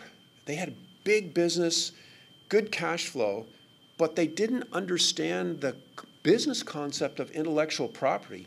They look at this as a series of registrations, which it is. It's a series of registrations, and there are different requirements for different types of intellectual property. And so what I did was I pointed them out the window. I said, see that condominium building over there? You have the opportunity, I told them, and I'm telling you here, you have the opportunity while you're building business here to build this magnificent condominium tower, just like Famous Amos did. And at some point down the road, it has value, and you can, if you choose, sell off the intellectual property or license it to someone else. And I want all of you to know, this was like a giant light bulb going on in these folks' head, right, Elizabeth? I mean, it was unbelievable. They was like, aha. And they have all of this valuable intellectual property that to them was just a series of registrations and so forth. No. It's property. And that's why in a very beginning program like this, for the development of your exports or your business, we want you to think about developing your intellectual property because it's a side, let me call it a side asset, okay? It has value to you. And you might decide to go on in your career making cookies. But if you can sell one piece of your intellectual property and make several $1 million and continue making cookies, change the recipe. Why not? Why not? So the patent is typically, you know, an invention, you know, the corn husker, that type of stuff. And trademark, a good way to think of the trademark is if you have the Coca-Cola trademark that has the particular script writing. And if you have copyrights, you know, software, things, of the writings and things like that. So what's next here?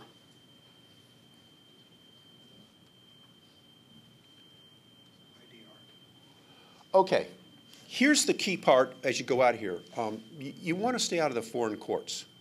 And the way that you do that in any type of contract is you make sure that you've got an arbitration clause that is drafted by somebody who knows what they're doing in terms of legal expertise. And the reason for this is that over the years, there is a United Nations, essentially a treaty called the 1958 New York Convention. And that convention provides that countries who sign on board to this will reciprocally enforce each other's arbitration awards. They won't do this for court judgments, but they will for arbitration awards. And then the concept of mediation, we encourage this. This is where you have a third-party neutral that comes in and tries to put the smash deal back together again. Different countries do this differently, but it is a concept that works in a lot of situations and helps preserve the relationship. And just to kind of wind up this talk this morning, I think it's important that you know that there are some common sense, practical things, and if you use common sense, don't leave it in a locker at the airport when you go, you'll be a lot better off. And these, watch out for some of these things that you've got. Do ask questions. Do your due diligence. Do check out whom you're dealing with in a foreign country.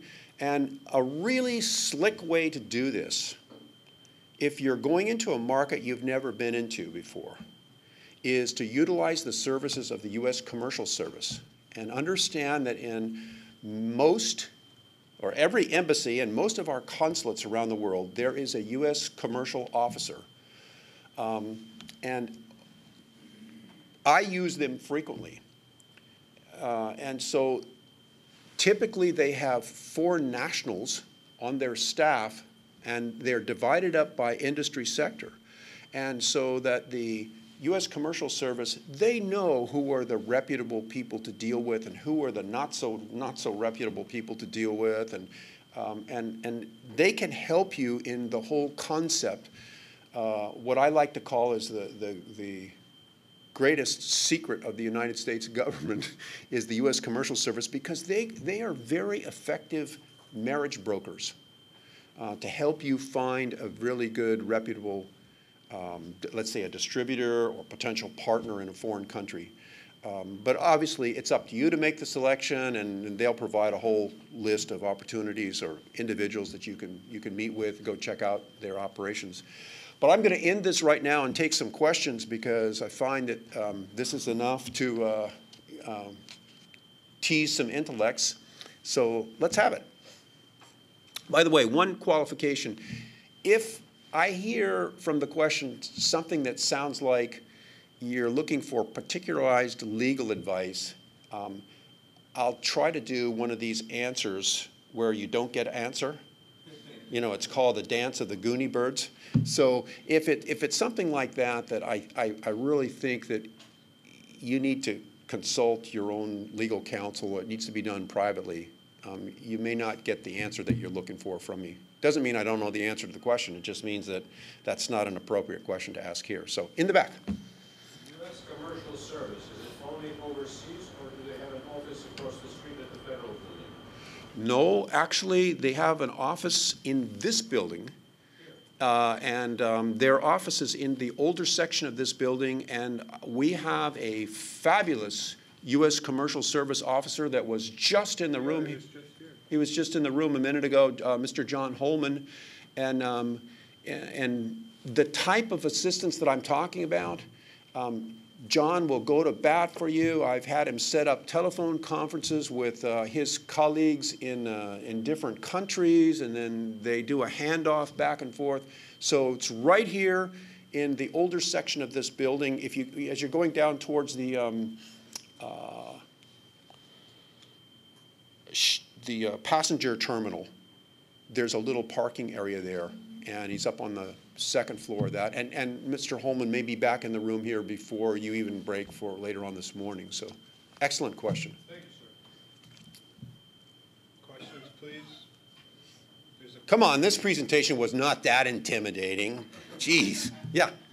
We've had a bad experience in the past with what you said before about the relationship-driven kind of business plans. And it sounds like we may have pushed to try and get a contract too early, and it just made the whole deal kind of go south. And what country was that in? Japan. In Japan. Yeah. How do you know when it is the right time to get to that contract phase, and or how long do you normally have to take in that entertainment and the hanging out or just talking about not work things? Well, there's a specific formula. And what you do is you multiply the number of days times the hotel rate and divide it by the number of restaurants. No, there's no formula for that, okay? You know, it's a matter of intuitive feel, and you have to appreciate that in some of the Asian countries, particularly in Japan, they are masters of this entertainment. And it may be exhausting for you because they'll do handoffs for teams, and you know somebody's going to take you to the Imperial Palace for the entire day, and then there's another group that's going to take you to the French kitchen at the Hyatt in Roppongi, and then when you finish dinner there, there's going to be drinks at some restaurant in Ginza, and then it has a particular type of sashimi, and then early in the morning you're going to get up and they have a tour of Mount Fuji, and it's like you know. And so there is some real skill in doing this, and I think that you just honestly have to enjoy the ride, and you'll know. Keep your eyes open. Yeah. And just be open-minded and go with it. But I don't think that there's a recipe for when you know to actually say, okay, it's contract time. Because think about this. They have a perception about you too. And they're thinking, oh, here's this guy from Hawaii, another American. At some point, he wants a contract.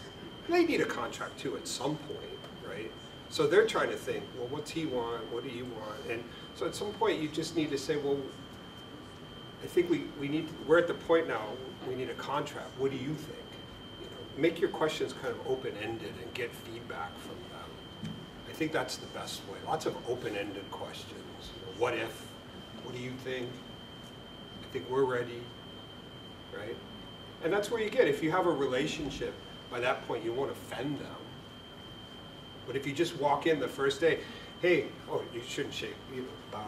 Hey, how are you? You ready to sign a contract? Okay, that might offend them the first day, right? But after you get to know them a while, no. If you have a relationship, not much will offend them, because out on those drinking parties, you'll see lots of things that should be offensive, right? But after you get to know each other for a while, that's the whole point, right? They're trying to feel you out. See, is this somebody I want to work with for the next several years? Wouldn't you agree? Oh yeah. Yeah. Sorry, we have some more questions. Questions? Okay. You have, this is from Outer Islands? This is from Maui. From Maui. Okay.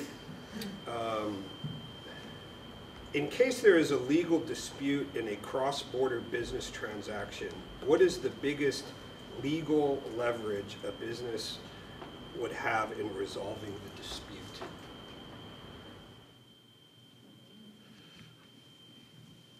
Money. Money. Because legal disputes, if it's a serious one, are very expensive to resolve. And that's why, well, one of the reasons that we have this, we made the reference here to mediation. And that's a way that you can get in and get somebody as a respected neutral to help the parties negotiate a new deal. You know, I call it putting Humpty Dumpty back together again. And that takes some real skill, and it varies from place to place. I'll give you an example. When the complex across the street called Restaurant Row was constructed, there was a series of construction defects alleged, and the parties involved were Hawaiian Dredging and Bruce Stark. And so I was asked to be the mediator for that. And rather than do the discussions and the mediation in a conference room in my law office, we actually resolved and worked out and got the problems all fixed, I kid you not, at a series of luncheons between the three of us at the Bali Room at the Hilton Hawaiian Village. And that's a very Asian style of resolving a dispute. And in Japan, it's very common to have a tea discussion with a respected business person that gets in between and kind of helps folks work it out. In terms of the leverage question, you know, my answer, Rob, to money was very practical. But the other part of having leverage is to make sure that you've got that arbitration clause, because if that gives you a lot of leverage to trigger an international arbitration. And there are some expense involved. It's not as expensive as litigation, but it can be expensive. And that just shows that you've got your ducks in order and you're serious about fixing that dispute. Okay? One more question from Maui. Can David please talk about ballpark figures for cost of trademarks in various countries, including the USA? That's one of those questions, well, we'll have to talk about privately, but here's what I can tell you. Through the World Trade Organization, it's possible to get kind of package deals for doing trademarks in a number of countries. So once you have your federal trademark, and the federal trademark process, I mean, you have to budget, I would say, anywhere between $2,500 to $5,000, and maybe it can be less than that, but you may have some back and forth with the trademark office, and you have to allow for that if it doesn't go through smoothly. But once you have the federal trademark, you can package in some of the other countries at very reasonable rates, ranging from a few $100s to slightly over $1,000 per country, and do it all in one big application. On the issue of trademark, can you just give the audience a brief case study of somebody who maybe hasn't done that properly in the past and why it's beneficial to get your trademarking under control? Okay, the trademark is an identification, a logo creation that is affixed to the product when it moves in interstate commerce first in the United States. And so probably the one that's you would all appreciate. How many of you in this room have iPhones? Just let me see a show of hands. Outer Islands, I know you got some iPhones over there on Maui, Kauai, and the Big Island, right? Okay, so here's an interesting one. Apple did not get the name, the trade name iPhone registered in China. And they got into a legal dispute with another firm in China that had previously registered the name. And so what happened is that iPhone lost that dispute and ultimately ended up having to pay an enormous amount of money. And it's just because they didn't get it registered. Now, here's the thing. There are a lot of trade name, just like there are domain name squatters. As you build your business here in Hawaii and your trade name starts to catch on, just be aware that somebody may look at that and say, hey, I bet you those guys will want to expand into Japan or someplace. I'm going to go grab that name in Japan. And then you end up having to buy it from them or negotiate or can't get it at all. So that's why we say get your U.S. federal trademark, and then as soon as possible, right at that same time if you can, where are you initially planning to go with your with your product. And let's get the trademarks internationally that are required, so we got you covered. And some people do, you know, they register their trade name, they spend a few $1,000s doing it in many, many countries. So they don't sweat it. I bring that up specifically because I've seen many, many times small, tiny companies here get burned on that particular topic in Japan or Korea or somewhere else. Oh, now. So the question is, so do you also recommend then capturing domain names? So if it's, you know, companyx.com, it would be like companyx.jp.ar, etc. Can you repeat the question for the? Yeah, the question for those of you on the outer islands was whether we recommend that you get multiple domain names with xyz.jp.com and so forth and so on. I think that's probably a really good idea to have that. I'm reluctant to say, yeah, do it, because I just don't, in some cases, the cost, depending upon the name, can be prohibitive. So, I mean, that's one of the things you have to apply a little bit of common sense to and see what that looks like.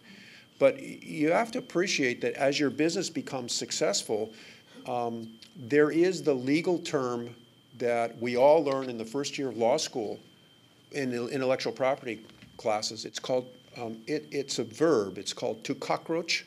Do you all know that? Familiar with that term? And so there are people who would cockroach whatever you got.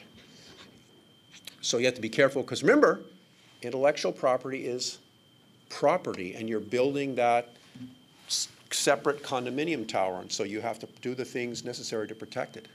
I don't want to belabor the point, but I would also add that I've seen this problem develop even when it wasn't necessarily nefarious activity on the other part. That, let's say you start to develop a relationship with a potential agent, and the agent says, let's just pick Japan, and the agent in Japan says, oh, I like these guys, I think the relationship is going to go somewhere, so I, the agent in Japan, am going to go out and trademark their business in Japan.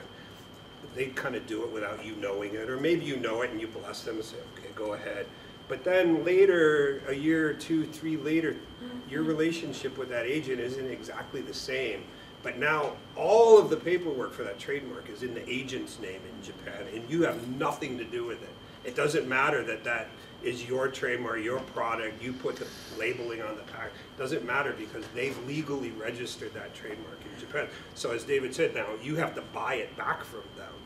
And it's just a hassle, and they can charge you, whatever you want, right? How much did it cost Apple to buy the trademark iPhone in China? It wasn't like $5, I can tell you that, right? Somebody made a fortune, generational wealth, just on that activity right there, buying iPhone from China. And so Rob's situation he just described is something that we had in South Korea with a Hawaii firm that had its agent did all the registration, and it was completely benign. They blessed it because the Hawaii group was very small, and they didn't want to spend the money, and so they paid for that in tens of thousands of dollars when it came to sell the Hawaii company, because they didn't have the Korea piece. So be careful about this.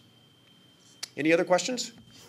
Yes? My question is, when it comes to a legal dispute between American and Japanese company, so the bilingual lawyers are super expensive. And my experience is that there's a lot of translation and legal interpretation involved in the dispute.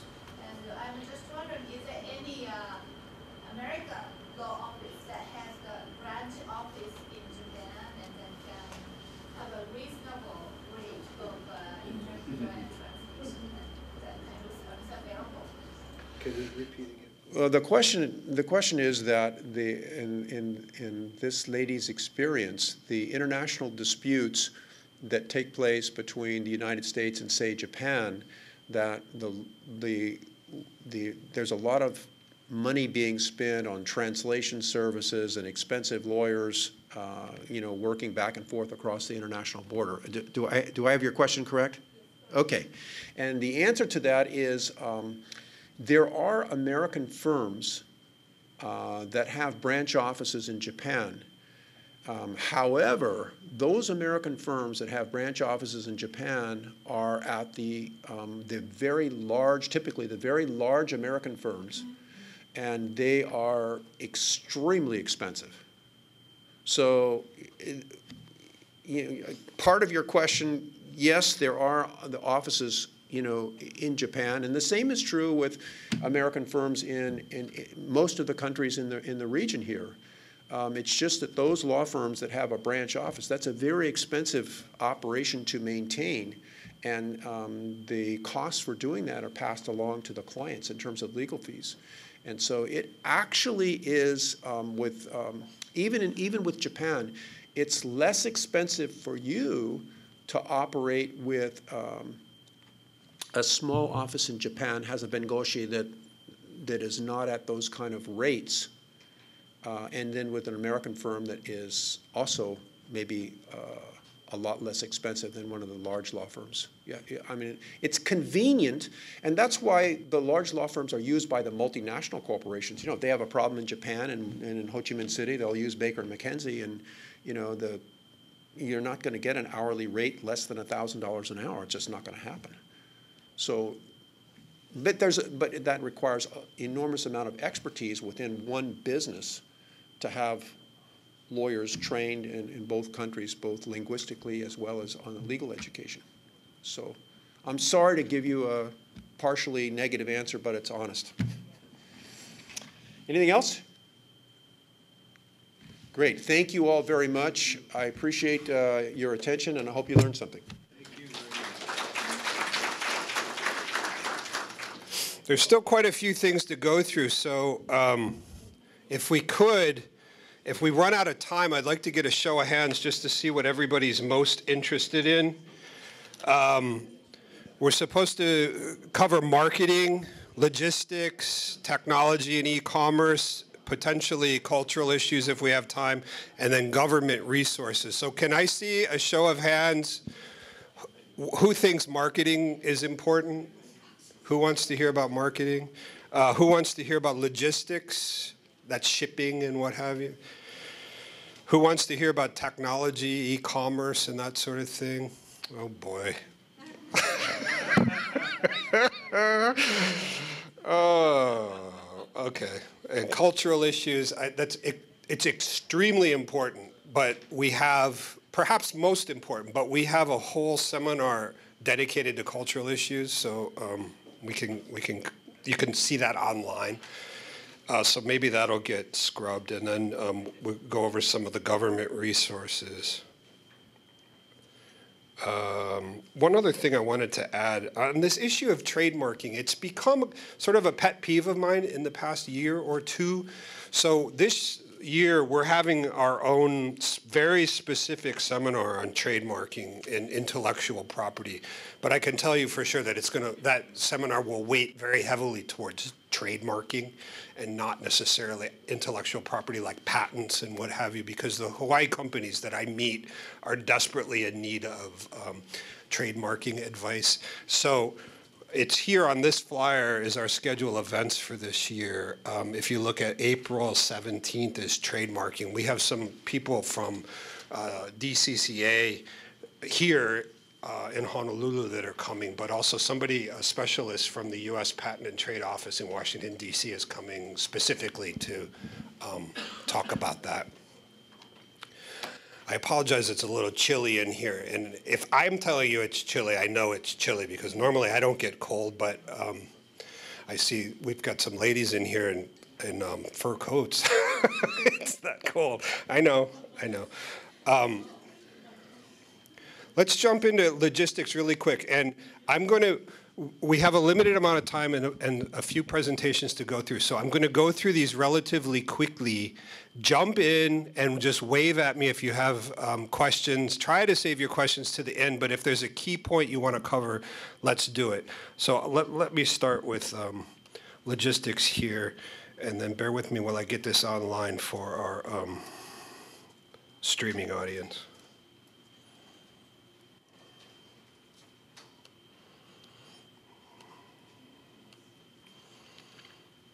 Okay.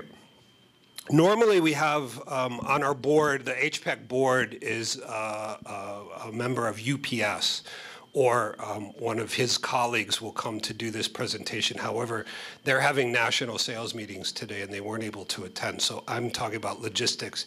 And again, this will come from, not from UPS, but from me, somebody who's worked with UPS and FedEx and DHL and freight forwarders and all these people over time. So there's a lot of my personal opinion spread in here, but we'll go through it a little quickly. When people say, what is logistics? What is logistics? Well, I think not long ago, logistics meant shipping, okay? Think of that word again. You're tired of me being specific about words, I'm sure, but I think words mean something, and it's called shipping. Ship. Why? Because for most of human history, or at least in the past few hundred years, when you're sending something to somebody, you put it on a ship, right?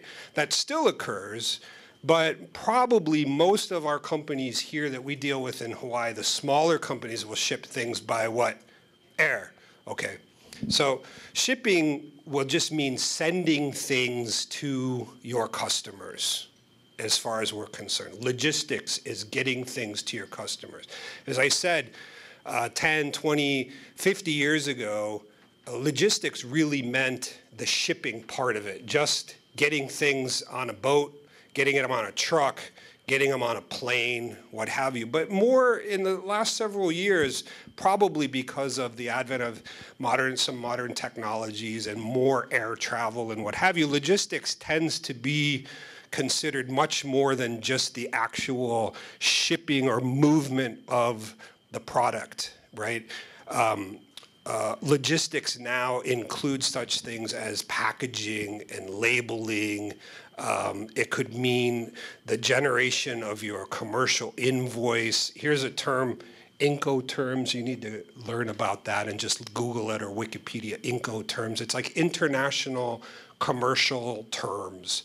And you'll see terms there like Ex-Works or FOB, means freight on board. Lots of different terms that are in Incoterms that you need to come to grips with and understand what does that mean, because there's legal ramification for each of those Incoterms, meaning at your dock, that's the legal term, dock, doesn't mean the dock out here at Pier 2. It means your shipping dock at your facility. When does the risk or the financial responsibility for that product transfer to somebody else? So Ex-Works generally means from your dock, somebody else has responsibility for it, meaning the customer or the shipper or whatever. FOB, freight on board, is another one. Generally, if you're sending bigger products, machinery, it might be FOB. Freight on board means you're responsible to get it to the ship and on board the ship, right? Even the ramp going up the ship, if it falls off in the water, that's your responsibility. But once it gets on the ship, that's somebody else's responsibility. So these are all, again, not trying to scare you, these are just terms you need to come to grips with, because you might see them on a request from a customer. Like, we'd like to order 1,000 pieces of your jewelry, but we only order things FOB Honolulu, right? Or you get it to Osaka, and then we're responsible from the boat to our shop in Osaka, right? There's lots of little things like that, so get used to that. But this is all part of logistics. Again, it's different than sending product to Oregon, because what might you have to pay if you send something to Japan?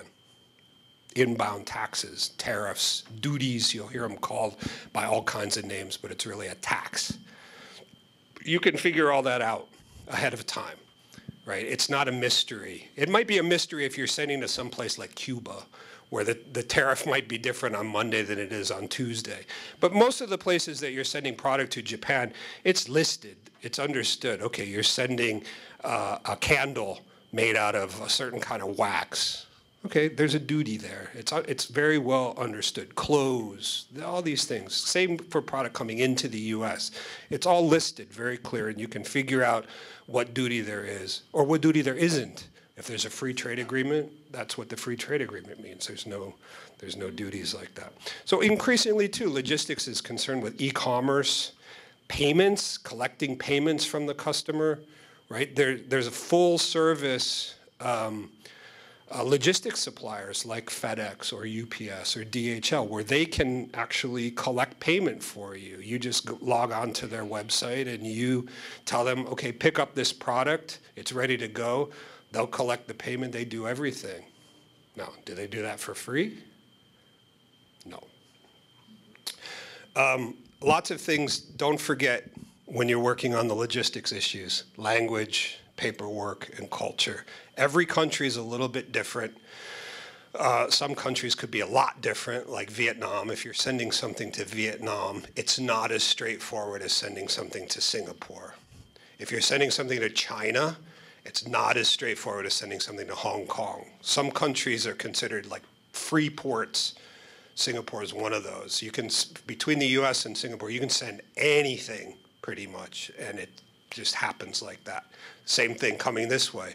Singaporean companies send something to you, boom, just happens quickly. It's almost like sending it to Kansas City, right?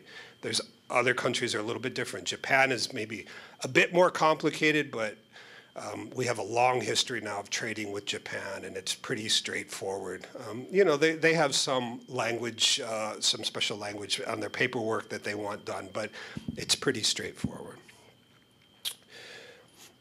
I stole this slide from UPS just to show you that I think there's a lot going on behind the scenes from when you decide, I'm going to ship this product until your customer actually gets it in their hands.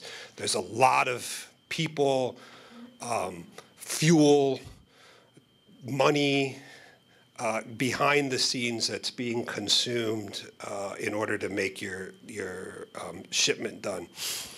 I stole this from the marketing presentation a little bit, just because what I talk about in the marketing presentation is that Asia is not a way to say, I'd like to sell in Asia. You can't say that. You have to say, I want to sell in Japan. And more specifically, I want to sell to a specific subset segment of the market in Japan who my product is targeted at. But it's the same here for different inbound duties. You can't just say, I'm shipping it to Asia. You really have to know exactly where you're going. I'm shipping this to Thailand. It's 1,000 units. This is what it weighs. This is what it's made out of. This is what you're going to have to tell your shipper. So a lot of people get concerned, air versus ocean. And I try to spell it out here pretty clearly.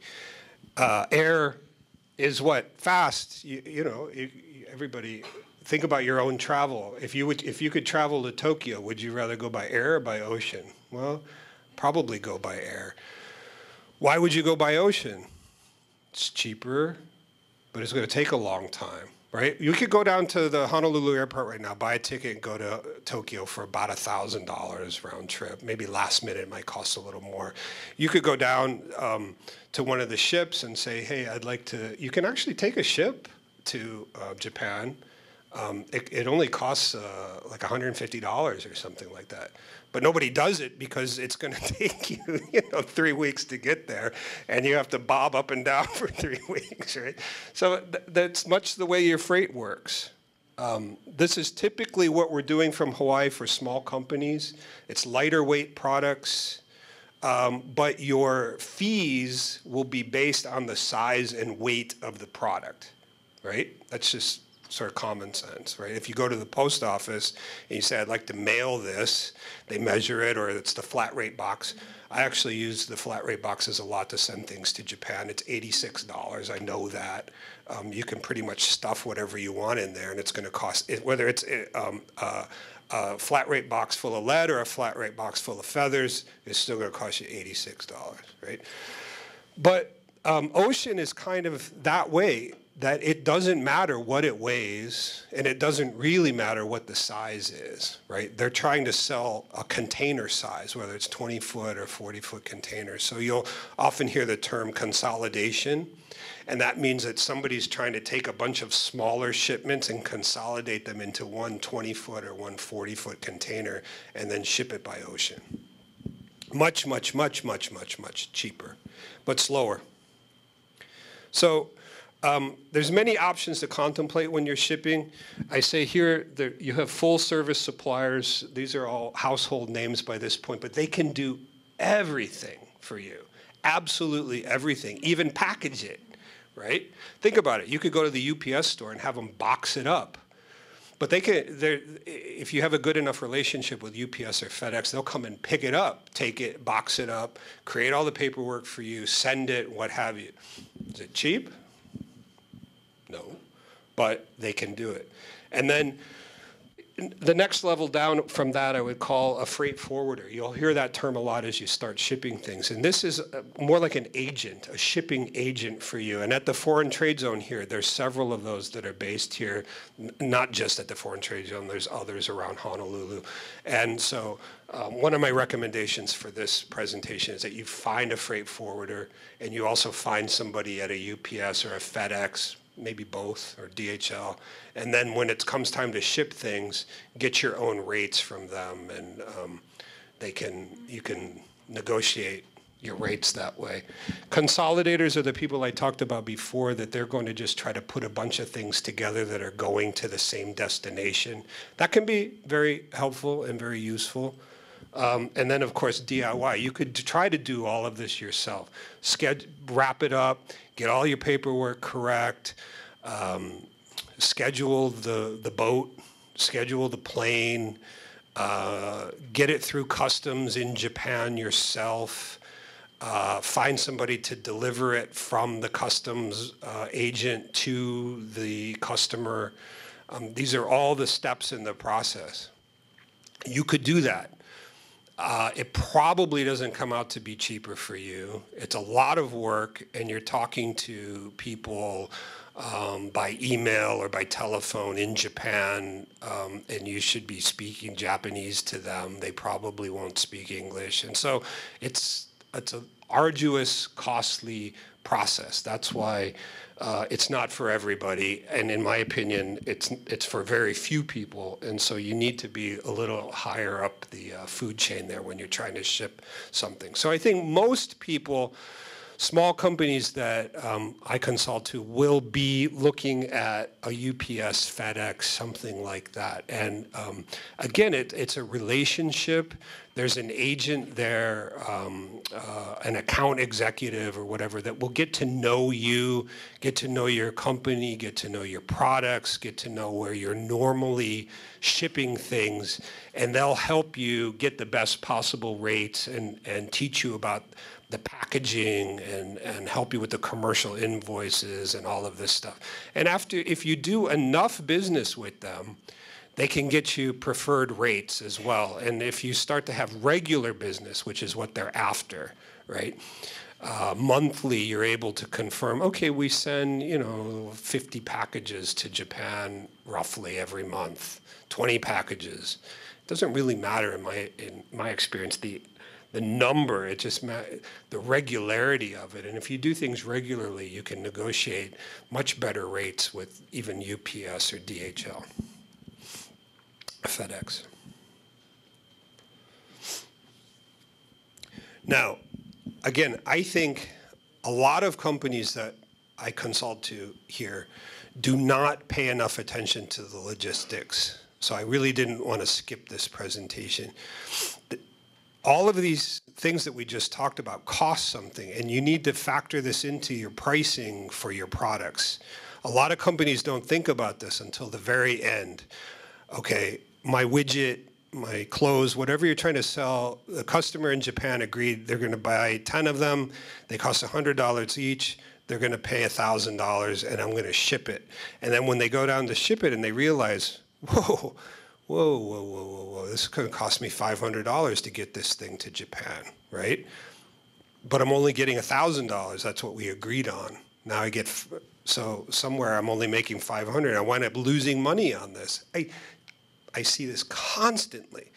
So get all of this straightened out ahead of time, right? Find an agent or a person or an account executive at one of those companies we talked about, the big three full service shipping companies, and meet with them and show them, okay, this is what I sell. This is what I sell. This is what the package looks like. You know, are there special considerations? Like, are you selling candles that could melt? Are you selling chocolate that could melt? These kinds of things. Show them, you know, what is this product all about, and where are you shipping it to? And then get involved early. Say, what would it cost to send this? What's the worst possible case it could cost to send this to Japan, to send it to Tokyo, send it to Osaka? There could be a slight difference, right? Then where else are you going to send? Maybe we'll send it to Singapore, okay? That's our second target market, Singapore. For example, what would it cost me to send one of these to Singapore? What does it cost to send 10? What does it cost to send 100? I think for most of the small companies, that's a good enough conversation to have with one of these shipping companies. What's it cost to ship 1? What's it cost to ship 10? And what's it cost to ship 100? If you can do that as homework, I think that that's a great start right there and getting a relationship with one of these shipping companies. Now, I also say there's no doubt that there's some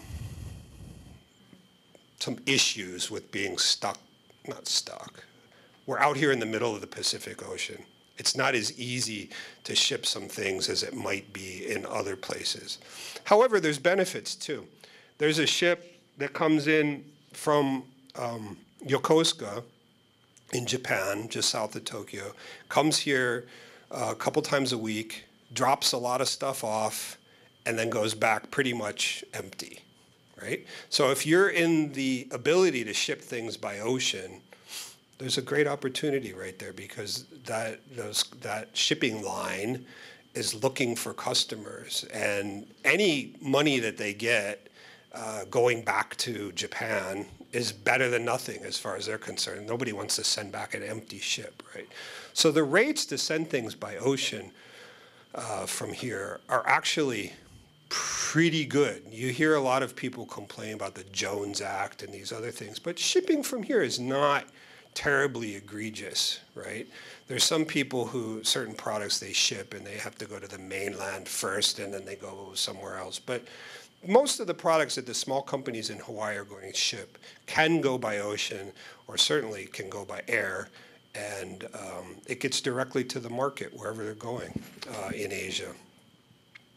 Again, as I said earlier in the day, you're not the first company to do this. It feels like it, but you're not. So ask for advice, but again, reach out to these companies. It doesn't cost anything to call UPS and call FedEx and meet with one of their account executives, even if you don't have an office. You say, well, we're such a small company, we don't even have an office to meet. Meet them at Starbucks, you know. It's worth it for you. Even it's completely worth it. And they love coming to meet new customers, okay? That's my very brief logistics talk. I just want to get some of these ideas in your mind so that you're thinking about it, and it gets into the pricing of your products, okay? Any questions before we move on just logistics? Okay, bear with me. Yes, sir. Just specifically that shipping from Yokosuka, you said? Yeah. Where is that? Is there a specific company, or can any freight forwarders handle that? Because it's being recorded, I'll tell you after. I'll give you even the telephone number you can call. Sure.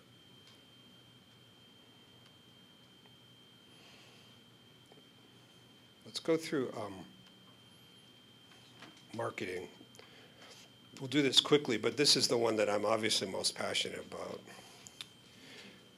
about. So this is the kind of thing where I could go on and on and on about these topics. So I'll keep it short. Let me get this up for the neighbor islands. Okay. As I said, I have a day job. It's Insight Inter-Asia, and then we also have a company, Hawaii Kara, that is focused just on selling things in Japan. But my company is Insight Inter-Asia, and we sell products from the U.S. and Europe all over Asia. We're headquartered here. In the history of the company, it's been mostly technology products. And Hawaii Kara is mostly not technology products and products specifically from Hawaii. So I just bring this up. It's not to get you excited about my company. It's just to show you that the only thing I've ever done in my life is sold things in Asia. That's pretty much all I know how to do. All I've ever done. My undergraduate degree was in petroleum engineering. I never touched a drop of oil in my life that didn't come out of my car. I was immediately hired by a Japanese company to live in Korea, and that sort of started my Asian career, and it's kind of never stopped. And I just kept getting transferred and moving around, and I've been based all over Asia until I moved here about 6 years ago. And I'm still spend most of my time in Asia anyway, running branch offices and things there. So again, what we do is just basically sell products. And I put this up for you because I don't want you to feel that you're unique. You're out here in the middle of the ocean, but look at the advantages you have. I mean, especially compared to some mainland companies, right? How you can get to any of these markets basically in one flight. You know, it's pretty impressive, right? I think I meet a lot of companies here kind of bemoaning the fact that, oh, you know, it's really hard to ship from Hawaii. It's expensive to be based in Hawaii, whatever. Yeah, but okay, you got to throw all of that out and look at the positivity behind it, right? It goes back to building in the aloha, but building in, you know, what are your strengths? And your strengths are you can get to Asia so easily and quickly. 5, 6, 7 hour flights. I mean, come on. Where else can you do that? So one of the common mistakes, I alluded to this earlier, but one of the common mistakes I hear people say is, hey, where would you like to export? Where would you like to export the bamboo bicycles to? Well, we want to export to Asia. I mean, come on. You got to get more specific than that. And Asia is not one giant market, right? Like Europe isn't. But I think you could actually say, like, Europe is a little more similar. The countries, Japan, let's put it this way. Germany to France is more similar than Japan to Korea, right? Asia is extremely different. And you can't drive from Japan to Korea, right? If you were going to start up a branch office and say, we're going to attack Europe, okay, you could start up a branch office in Paris or Berlin. You could travel within a couple hours by train or car or plane to anywhere in Europe. I mean, it's pretty easy, and you can get by in English. Really, it's true. I've done it many times. But if you're going to start up a branch office in Asia, where do you go, right? A lot of people go to Hong Kong, but then what, right? Go to Tokyo. Well, then what? So you wind up having just lots and lots of branch offices around Asia. You don't have one single office, right? Because you've got cultural sensitivities, you've got language issues. You can't really function in English in Japan, right? You just can't. So that's why I say Asia is not one big market. And I would also say from a marketing standpoint that there's this old business professor, I built a career at IBM. He's famous for this quote, and I think it's really true. A company really only does two things. It builds something and then it sells something. And all the other functions that we've talked about are sort of support functions of sales or of manufacturing, right? Accounting, legal, all of that are in support of one of these two functions. So you cannot ignore the marketing part of it. I think it may be the most important. So this is where I said before, I stole this slide, that Asia's lots of markets, and these are all different. You have to pick one at the beginning. You cannot say, I'm going to ship, or our business strategy is to sell to Asia. No, no, no, no, no. pick one of these markets and then focus particularly on, say, Japan, for example. All right, we'll get to how to segment the market a little more carefully. So when you are looking to get into a market, you're going to have to figure out, how do I actually get my product? How do I sell this product? How do I get it out into the market? And so I listed here that from the most expensive options are go direct, meaning you move to Tokyo and you go out and you sell the product. I mean, that's a very legitimate way to do it. It's very expensive to do that, and the learning curve is huge, but you have the most control over your destiny should you decide to do that. No question about it, right? Because it's you're moving there, or your employee is moving there. Then going down the list, you could get an agent, you could get a distributor. Everybody understand the difference between an agent and a distributor? A distributor is actually, an agent is more like a salesperson, whereas a distributor is somebody who's buying the product and then actually selling it from their facility out, right? Whereas an agent typically is somebody who's just out selling it, and then you ship it to the customer, and the agent will take sort of a commission, okay? A lot of people don't necessarily understand the difference. Then there's a reseller. See you guys. And a viable option is if you start looking into exporting, you say, actually, I shouldn't be exporting right now. I'm not ready. That's a very viable option, to do nothing so that you don't waste a lot of money up here for a few years, right? Get ready to export before you decide, I need an agent, or I'm going to move to Tokyo or Bangkok or wherever you're interested in selling the product. This is perhaps the most important. When I said earlier, pick one of these markets, even you say Japan, I'm unfairly picking on you just because I know what you guys make and sell. They make bamboo bicycles. Is everybody, let's say you want to go to Japan, is everybody in Japan going to buy a bamboo bicycle? Is that feasible to even think that way? No, I don't think so. First of all, there's only, I don't know, a third of the population actively rides bicycles, right? So right there, you've cut 2/3 out of your potential market. Then who is interested in actually buying a bamboo bicycle, right? Don't take it the wrong way. I'm not trying to focus. Who really wants a bamboo bicycle? Not everybody who rides a bicycle daily in Japan wants a bamboo bicycle, right? There's a certain, you have to look at it like there's a certain level of income that's required to buy a bamboo bicycle. I don't know. There's a certain level of interest. Maybe it's a male thing. Maybe it's a female thing. I don't know.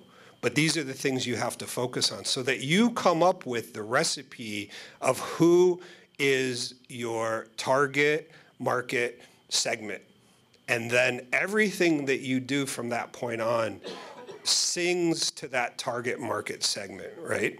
Your website is speaking the language of that target market segment. It's not everybody in Japan. It's what are the keywords that target market segment is interested in, right? You gotta think this way. You cannot think, I'm gonna sell this to every single 120 million person in Japan, the whole population, right? It doesn't work that way, right? Very, very, very, very, very few things you can ever think that way. So you leave here today thinking, who is really the target market for this, right? Is it, I've worked with a company in the past who's selling kind of upscale yoga pants, right? Now that's not everybody in Japan. You can start to think, okay, who is it actually?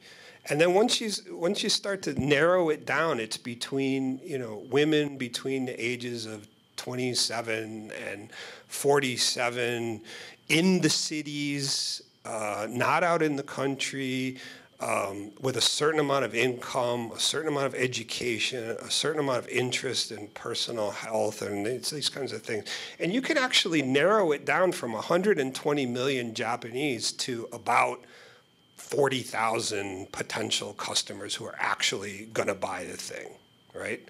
And that's the way you've got to think. So that after you define that target market segment, then your messaging is speaking to those people, almost like one-to-one conversation, right? There's a marketing term called spray and pray, where you just sort of say, okay, I'm going to spray everybody with my message and hope something sticks. But if you're actually speaking to the target market segment, you will feel, and they will feel, like you're having a one-to-one conversation with somebody who really, you understand each other.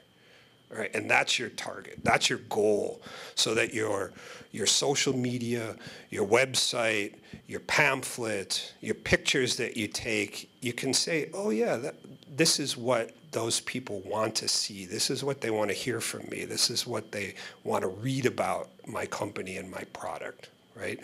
It won't be generic. Any questions on this? Because this is an extremely key point for the whole day, what you need to be working on. Market information is plentiful. It's out there, too much maybe, but you do need to do your market research before you think about exporting, right?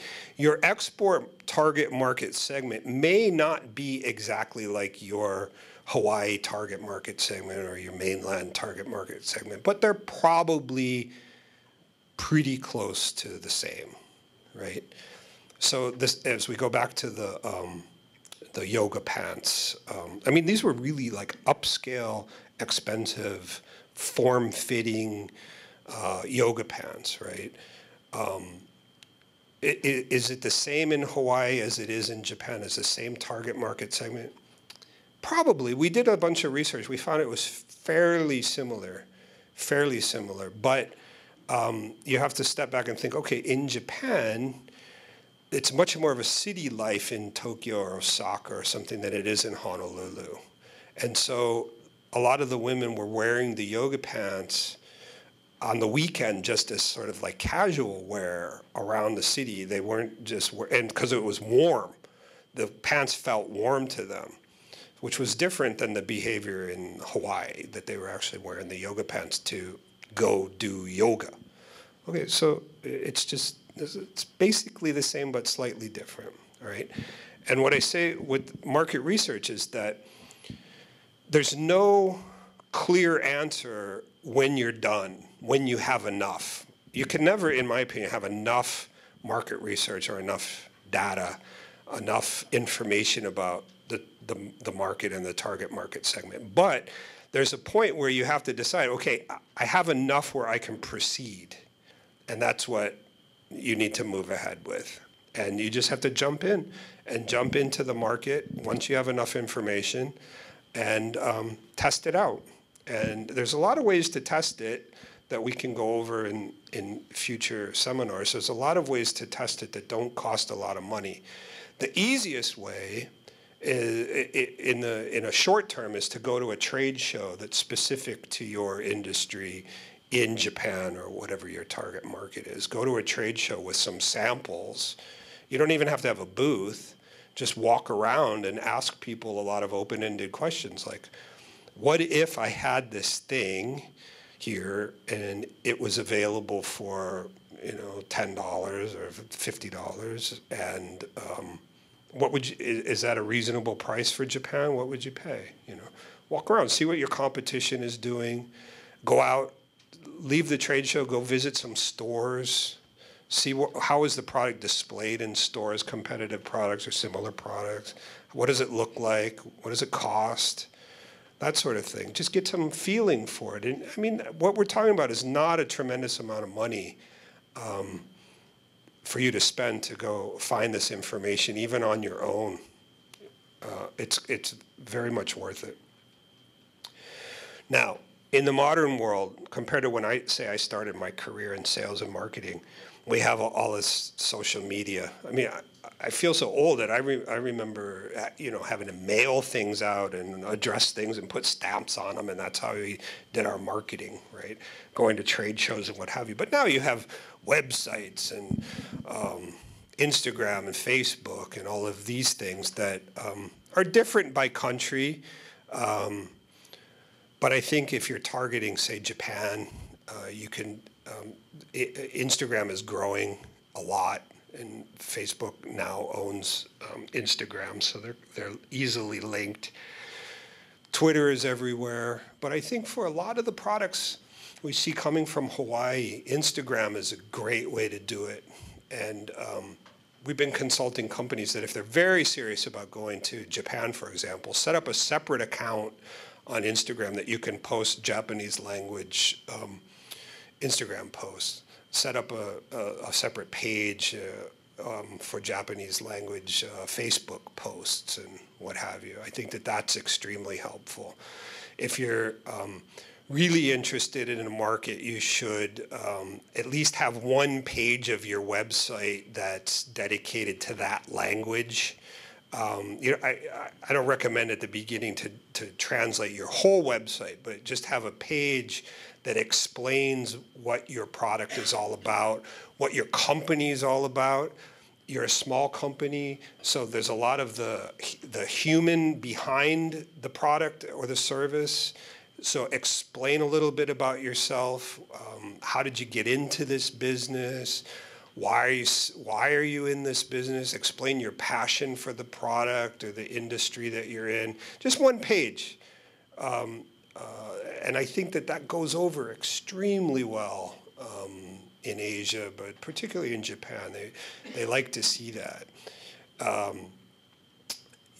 Another thing for your website, you have to, again, envision how your customers are using the website.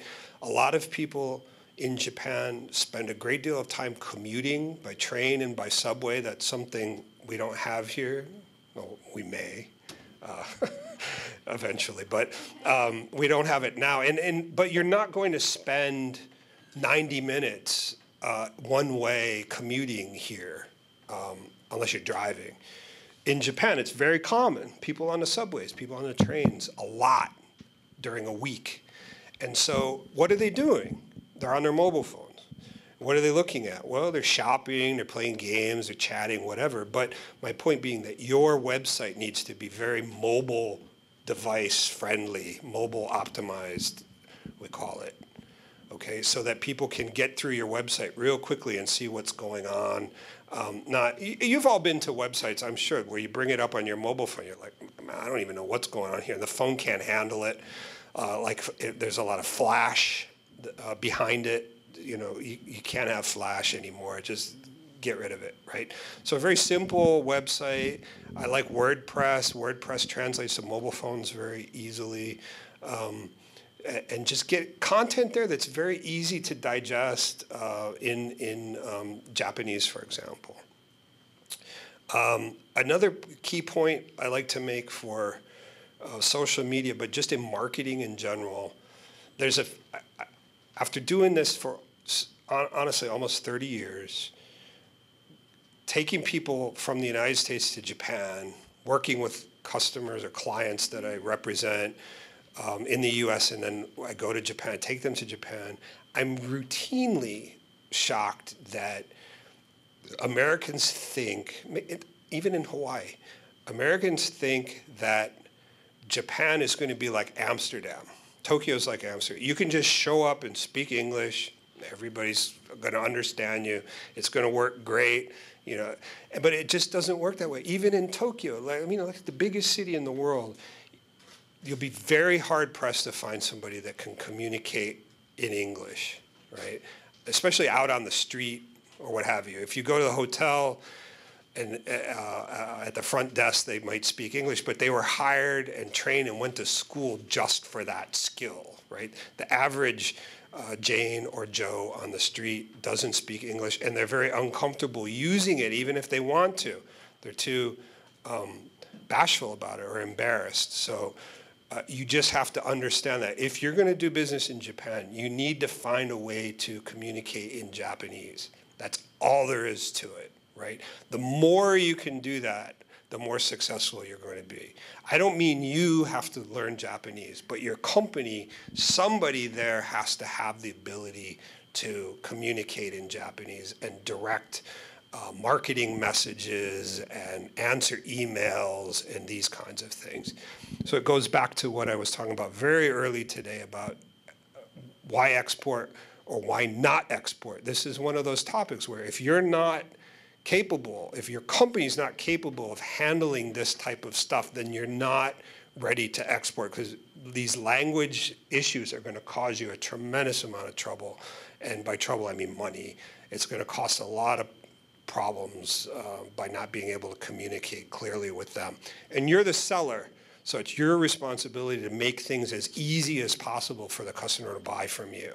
And doing part and parcel of that then is doing it in their language. And that's really all there is to it. So I spent a little bit too much time on this, but I just see it so routinely. It's mind-boggling to me that it still happens. Korea has their own local social media platforms that are powerful. We don't really have that in Japan anymore. There used to be Mixi and some others, but they've lost a lot of their market influence. So you can really get by in Japan on the same sort of stuff you get by in the US. China's completely different with what you'd want to do in social media there. Because it's also regulated, right? They can't access Instagram, they can't access Facebook, they can't access Twitter. They have their own things behind the Great Firewall there that you have to take care of.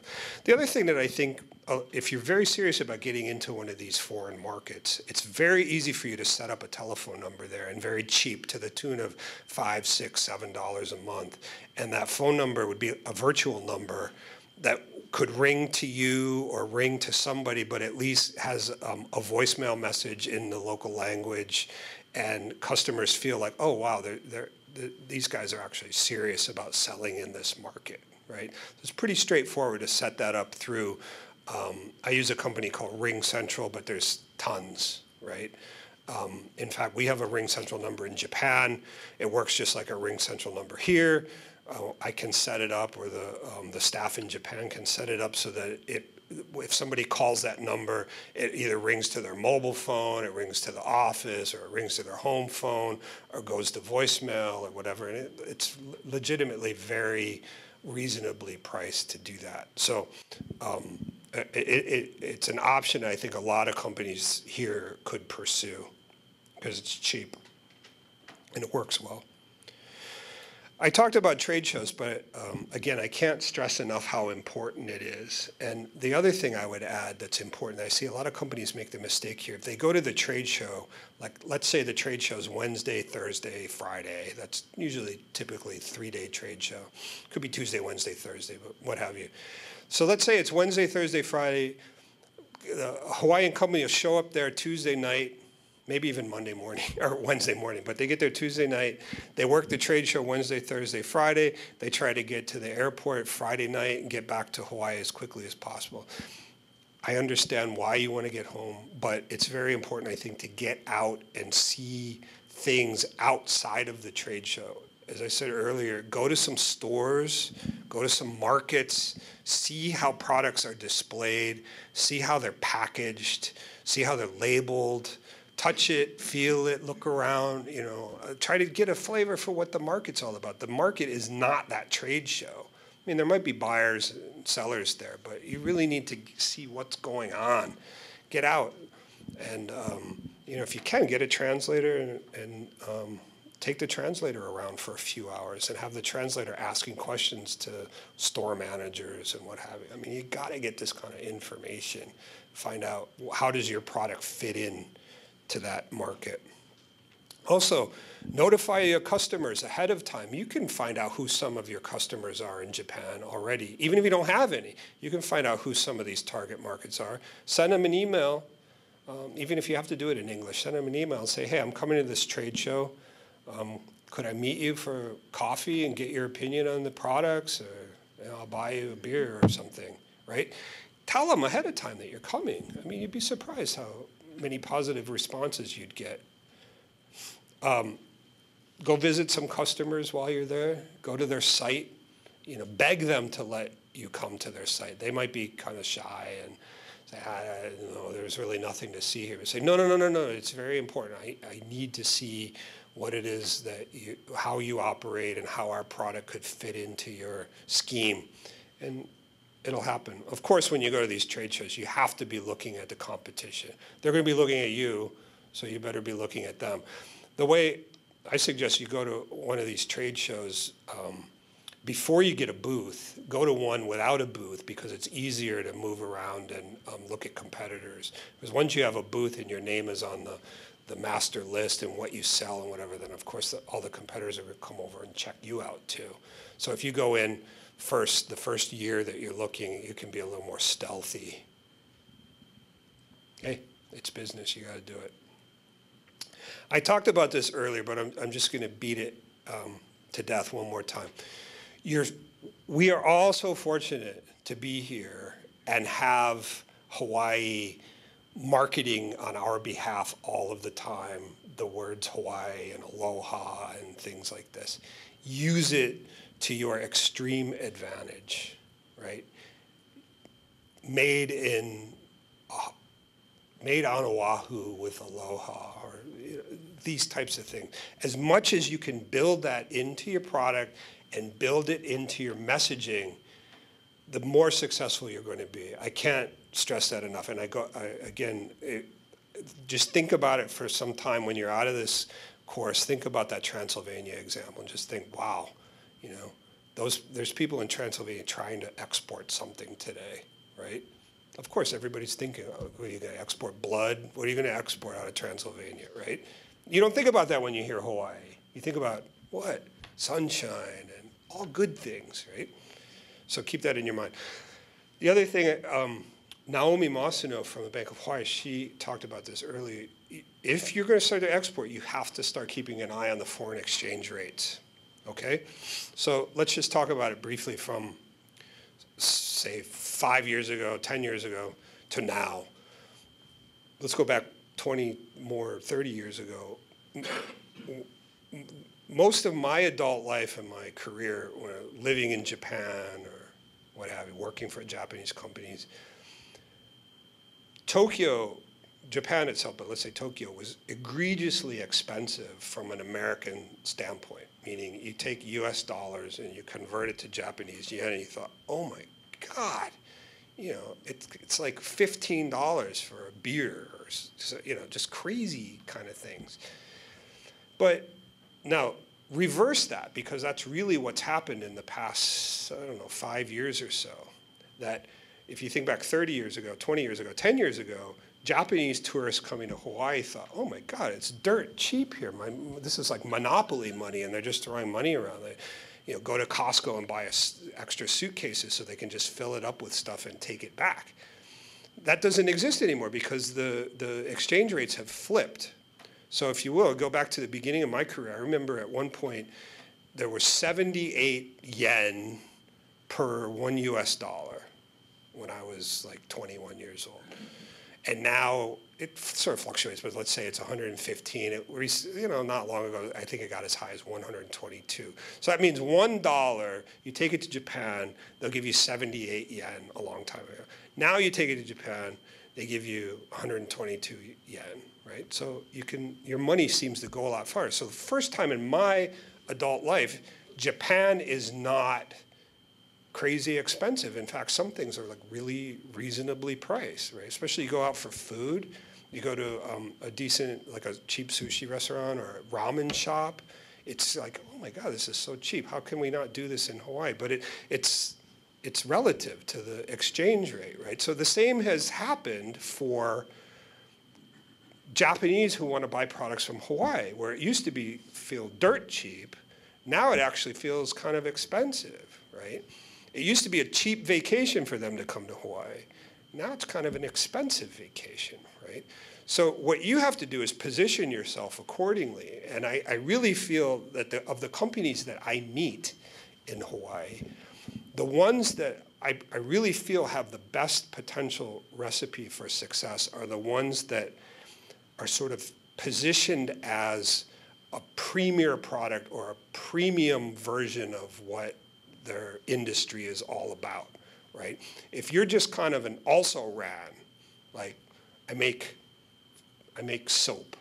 My soap competes with Dove and Irish Spring and whatever.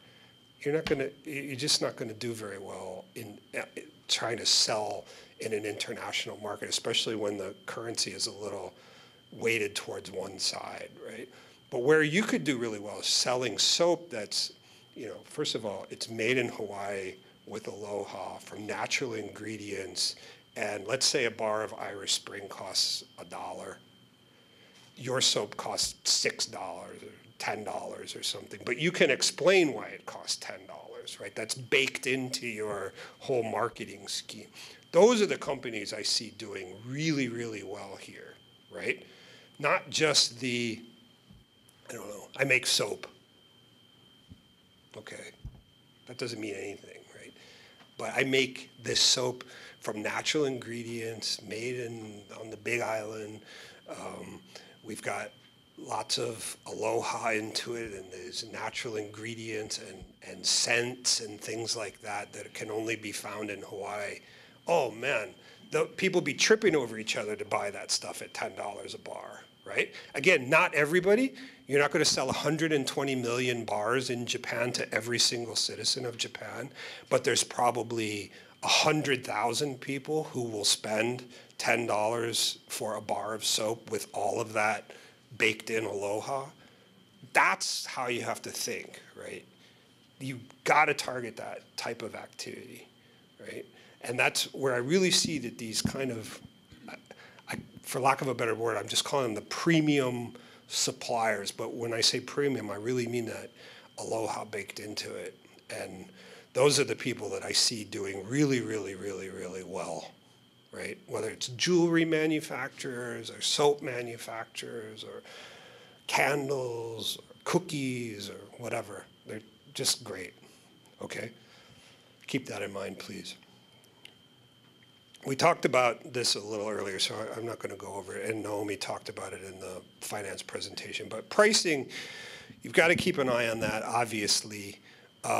Know what's going on. How do the foreign exchange rates affect your pricing? We've talked about Japan, but there's other markets for sure. Korean won and the Chinese yuan, or sometimes they call it renminbi, Indian rupees or the euro. All of these things, you have to keep an eye on it because it affects how your product is positioned in the market. As I said earlier, even 10 years ago, how you're positioned in the Japanese market could be really different than how you're positioned now, right? You could have been maybe a cheap supplier at some point 10 years ago or so, but now it's much more difficult because you have to look at it as just cheap from their point of view, right?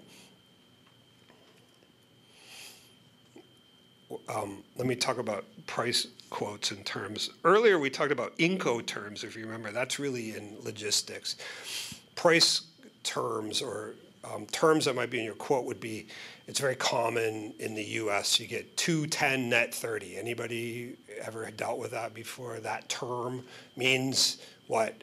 You get, if you pay within 10 days, you get a 2% discount. Otherwise, it's net 30. You owe the money within net 30, right?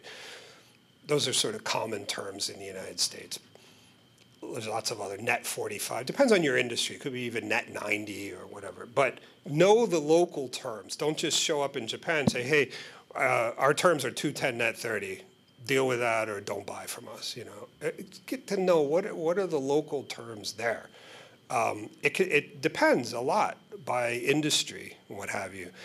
The other thing I think a lot of U.S. suppliers that I've met are surprised when they're asked for staggered payment scheme, meaning, let's say a customer orders from you, again, a Japanese customer orders from you $10,000 worth of your product. They say, okay, we'll pay you 40% up front. We'll pay you 40% when the product arrives in Japan, and then we'll pay you the final 10% or 20% or whatever after we've tested it and it works and it does what you say it's going to do. Now, you might look at that and say, oh my God, it sounds so complicated. But for them, that's actually a pretty standard way of doing it, right? So you're not forced to accept that. Maybe that's just the starting point for a negotiation, but don't be surprised when that sort of request comes about, right? It's pretty common. We talked about shipping. The reason I bring it up again is if this was a separate presentation from the logistics one, you've got to bake in your shipping and all of those logistics costs into your pricing well ahead of time. Don't wait until the 11th hour and 59th minute to figure out what does it cost to ship the product. And by shipping the product, again, it's the taxes, it's the insurance, the whole thing, right? Work with somebody to figure out what does it actually cost to get this product from here into my customer's hands. Now, some of you might have products that require what in Asia would be called after-sales service, meaning does it need repair? Does it need spare parts? Does it need maintenance? Does it need whatever? You need to think about that because this is a very, very, very big deal in Japan, Korea, East Asia. I would say they really think about this well ahead of time. So they're going to ask you, where do we keep spare parts? Where do you stock spare parts? Where you guys would have spares? Like, where are they? How long would it take me to get spares? If I just need one little widget, are you going to FedEx it from Hawaii? And what is that going to cost? And how long is that going to take? And what have you, right? So you think about these things well in advance, not until you're actually doing a sales presentation or what have you. Because they're going to ask you, so you better be able to answer it quickly and cleanly. We've talked about this, so I'll get over it. But this is just Japan-specific information. So I set up a little homework here. Define your product in 25 words. You've got to be able to do that, even less if you can. Determine your key market segment and define that segment in 25 words. Remember, as I said, you're not going to sell these to 120 million Japanese people. Figure out really what is the size of that market and who are they? What kind of magazines do they read? What do they do as a hobby? How much money do they make? Where did they go to school? What kind of education do they have? What are the common denominators, right? Determine that market in 25 words or less. Then figure out what's your sales strategy, your marketing strategy in that regard. How are you going to get the product displayed, showing it off to people in Japan? You're going to have an agent, you find a distributor, you do it yourself. What? Figure that out. It's extremely important.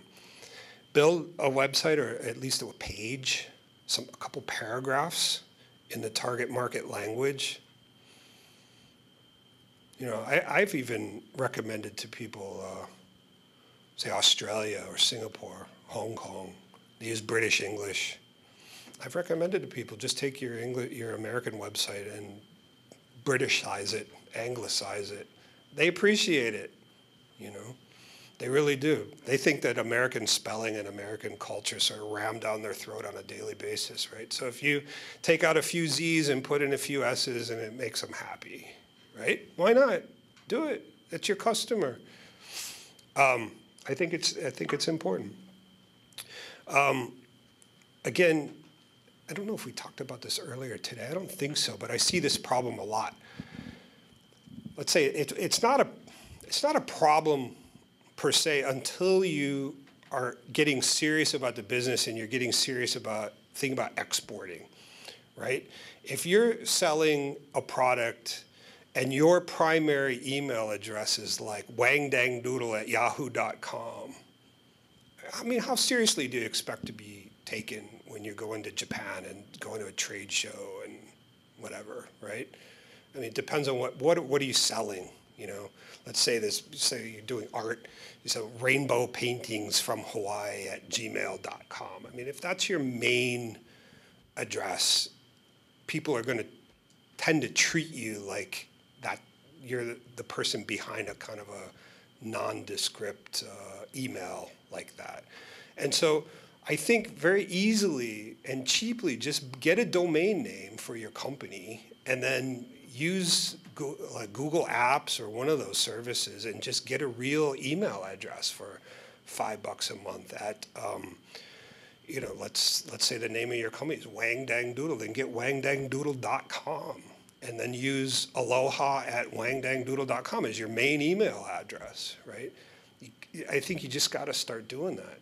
And then when you get really serious, you set up another alias address or a separate account that's Japan at wangdangdoodle.com. And then that Japan email address, people can communicate in Japanese. They know, oh, it's Japan at whatever. I can communicate in Japanese with this address, right? But you got to have somebody that can answer that email in Japanese too, right? But I see this all the time. I just feel like from a marketing standpoint, you really want to convey to the customer and your suppliers and whatever that you're a real going concern. You're a real company with something behind it, right? If you're just, you know, Fred Dingle Frizzle at AOL, that one drives me nuts, AOL.com.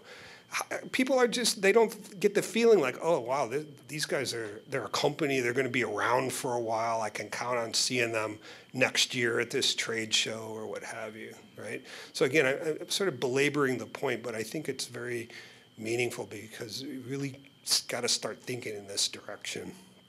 I talked about the A4 paper before, but I'll beat that one dead again. It's extremely important, this kind of thing. If you're going to go to a trade show in Japan, you're going to spend a few $100 making some nice flyers and whatever, and all the customer is going to do is look at it and throw it away. What's the point, right? Get it on A4 paper. But also get used to the fact that if you're going to export or you're going to deal with foreign companies, foreign people, you're going to have to get used to doing things on a metric system, understanding what that is. Don't put your product dimensions on your Japanese pamphlets in inches and pounds and stuff like that because they don't really know what it means. And by putting it there, they look at you and it emphasizes your foreignness or your ignorance of the market, right? So again, as marketers, salespeople, our job is what? To make it as easy as possible for the customers to buy from us. So do that, right? Think about it. I also suggest sending some emails, developing a database and sending out email newsletters, right? Should do that in English anyway with your customers locally, but get some help, get a professional translator and develop a Japanese or Korean or Brazilian Portuguese or whatever is your target market, develop a newsletter in that language and send it out. And that's a great way to keep in touch with your clients. Don't send it to everybody. Again, it goes back to that target market segment. If your target market segment is defined well enough, they are going to, at worst, save your email to read later. But at the best case, they're going to say, this is the Bamboo Bicycle Company. These guys, I'm going to take a second and read this email from them and then click on it, right? Because you're in tune with them, right? If you send it to just, I don't know, somebody in Japan who has no interest whatsoever in riding bicycles, then, click spam, right? That's not what you want. But if you're singing from the same sheet of music as that target market segment, those newsletters are great. You get them. You get email. You get newsletters you think are important, and you get newsletters you think are terrible. Everybody gets it, right? The goal is to get yourself into the point where you're looking at newsletters that you're sending newsletters that people are thinking, oh, yeah, that's cool. Okay, then they delete it, but at least they read it, right? That's where we need to be. So what I say, take this little recipe and adjust it and repeat it for a year. And but I thoroughly believe you'll have infinitely more market knowledge about your target market than you have today.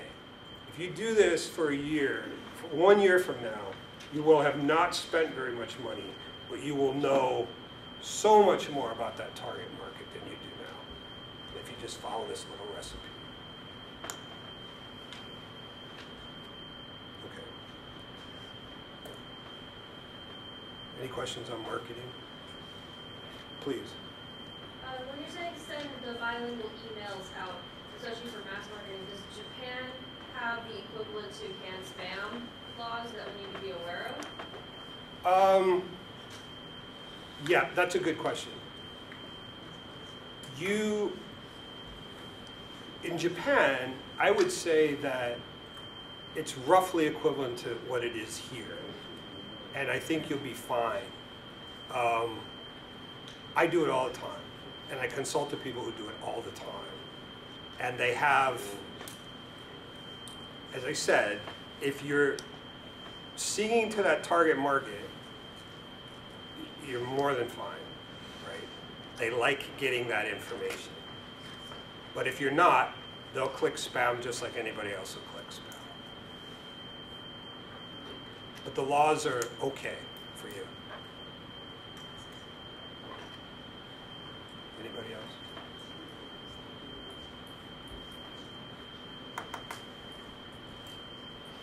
Okay. Are we on time?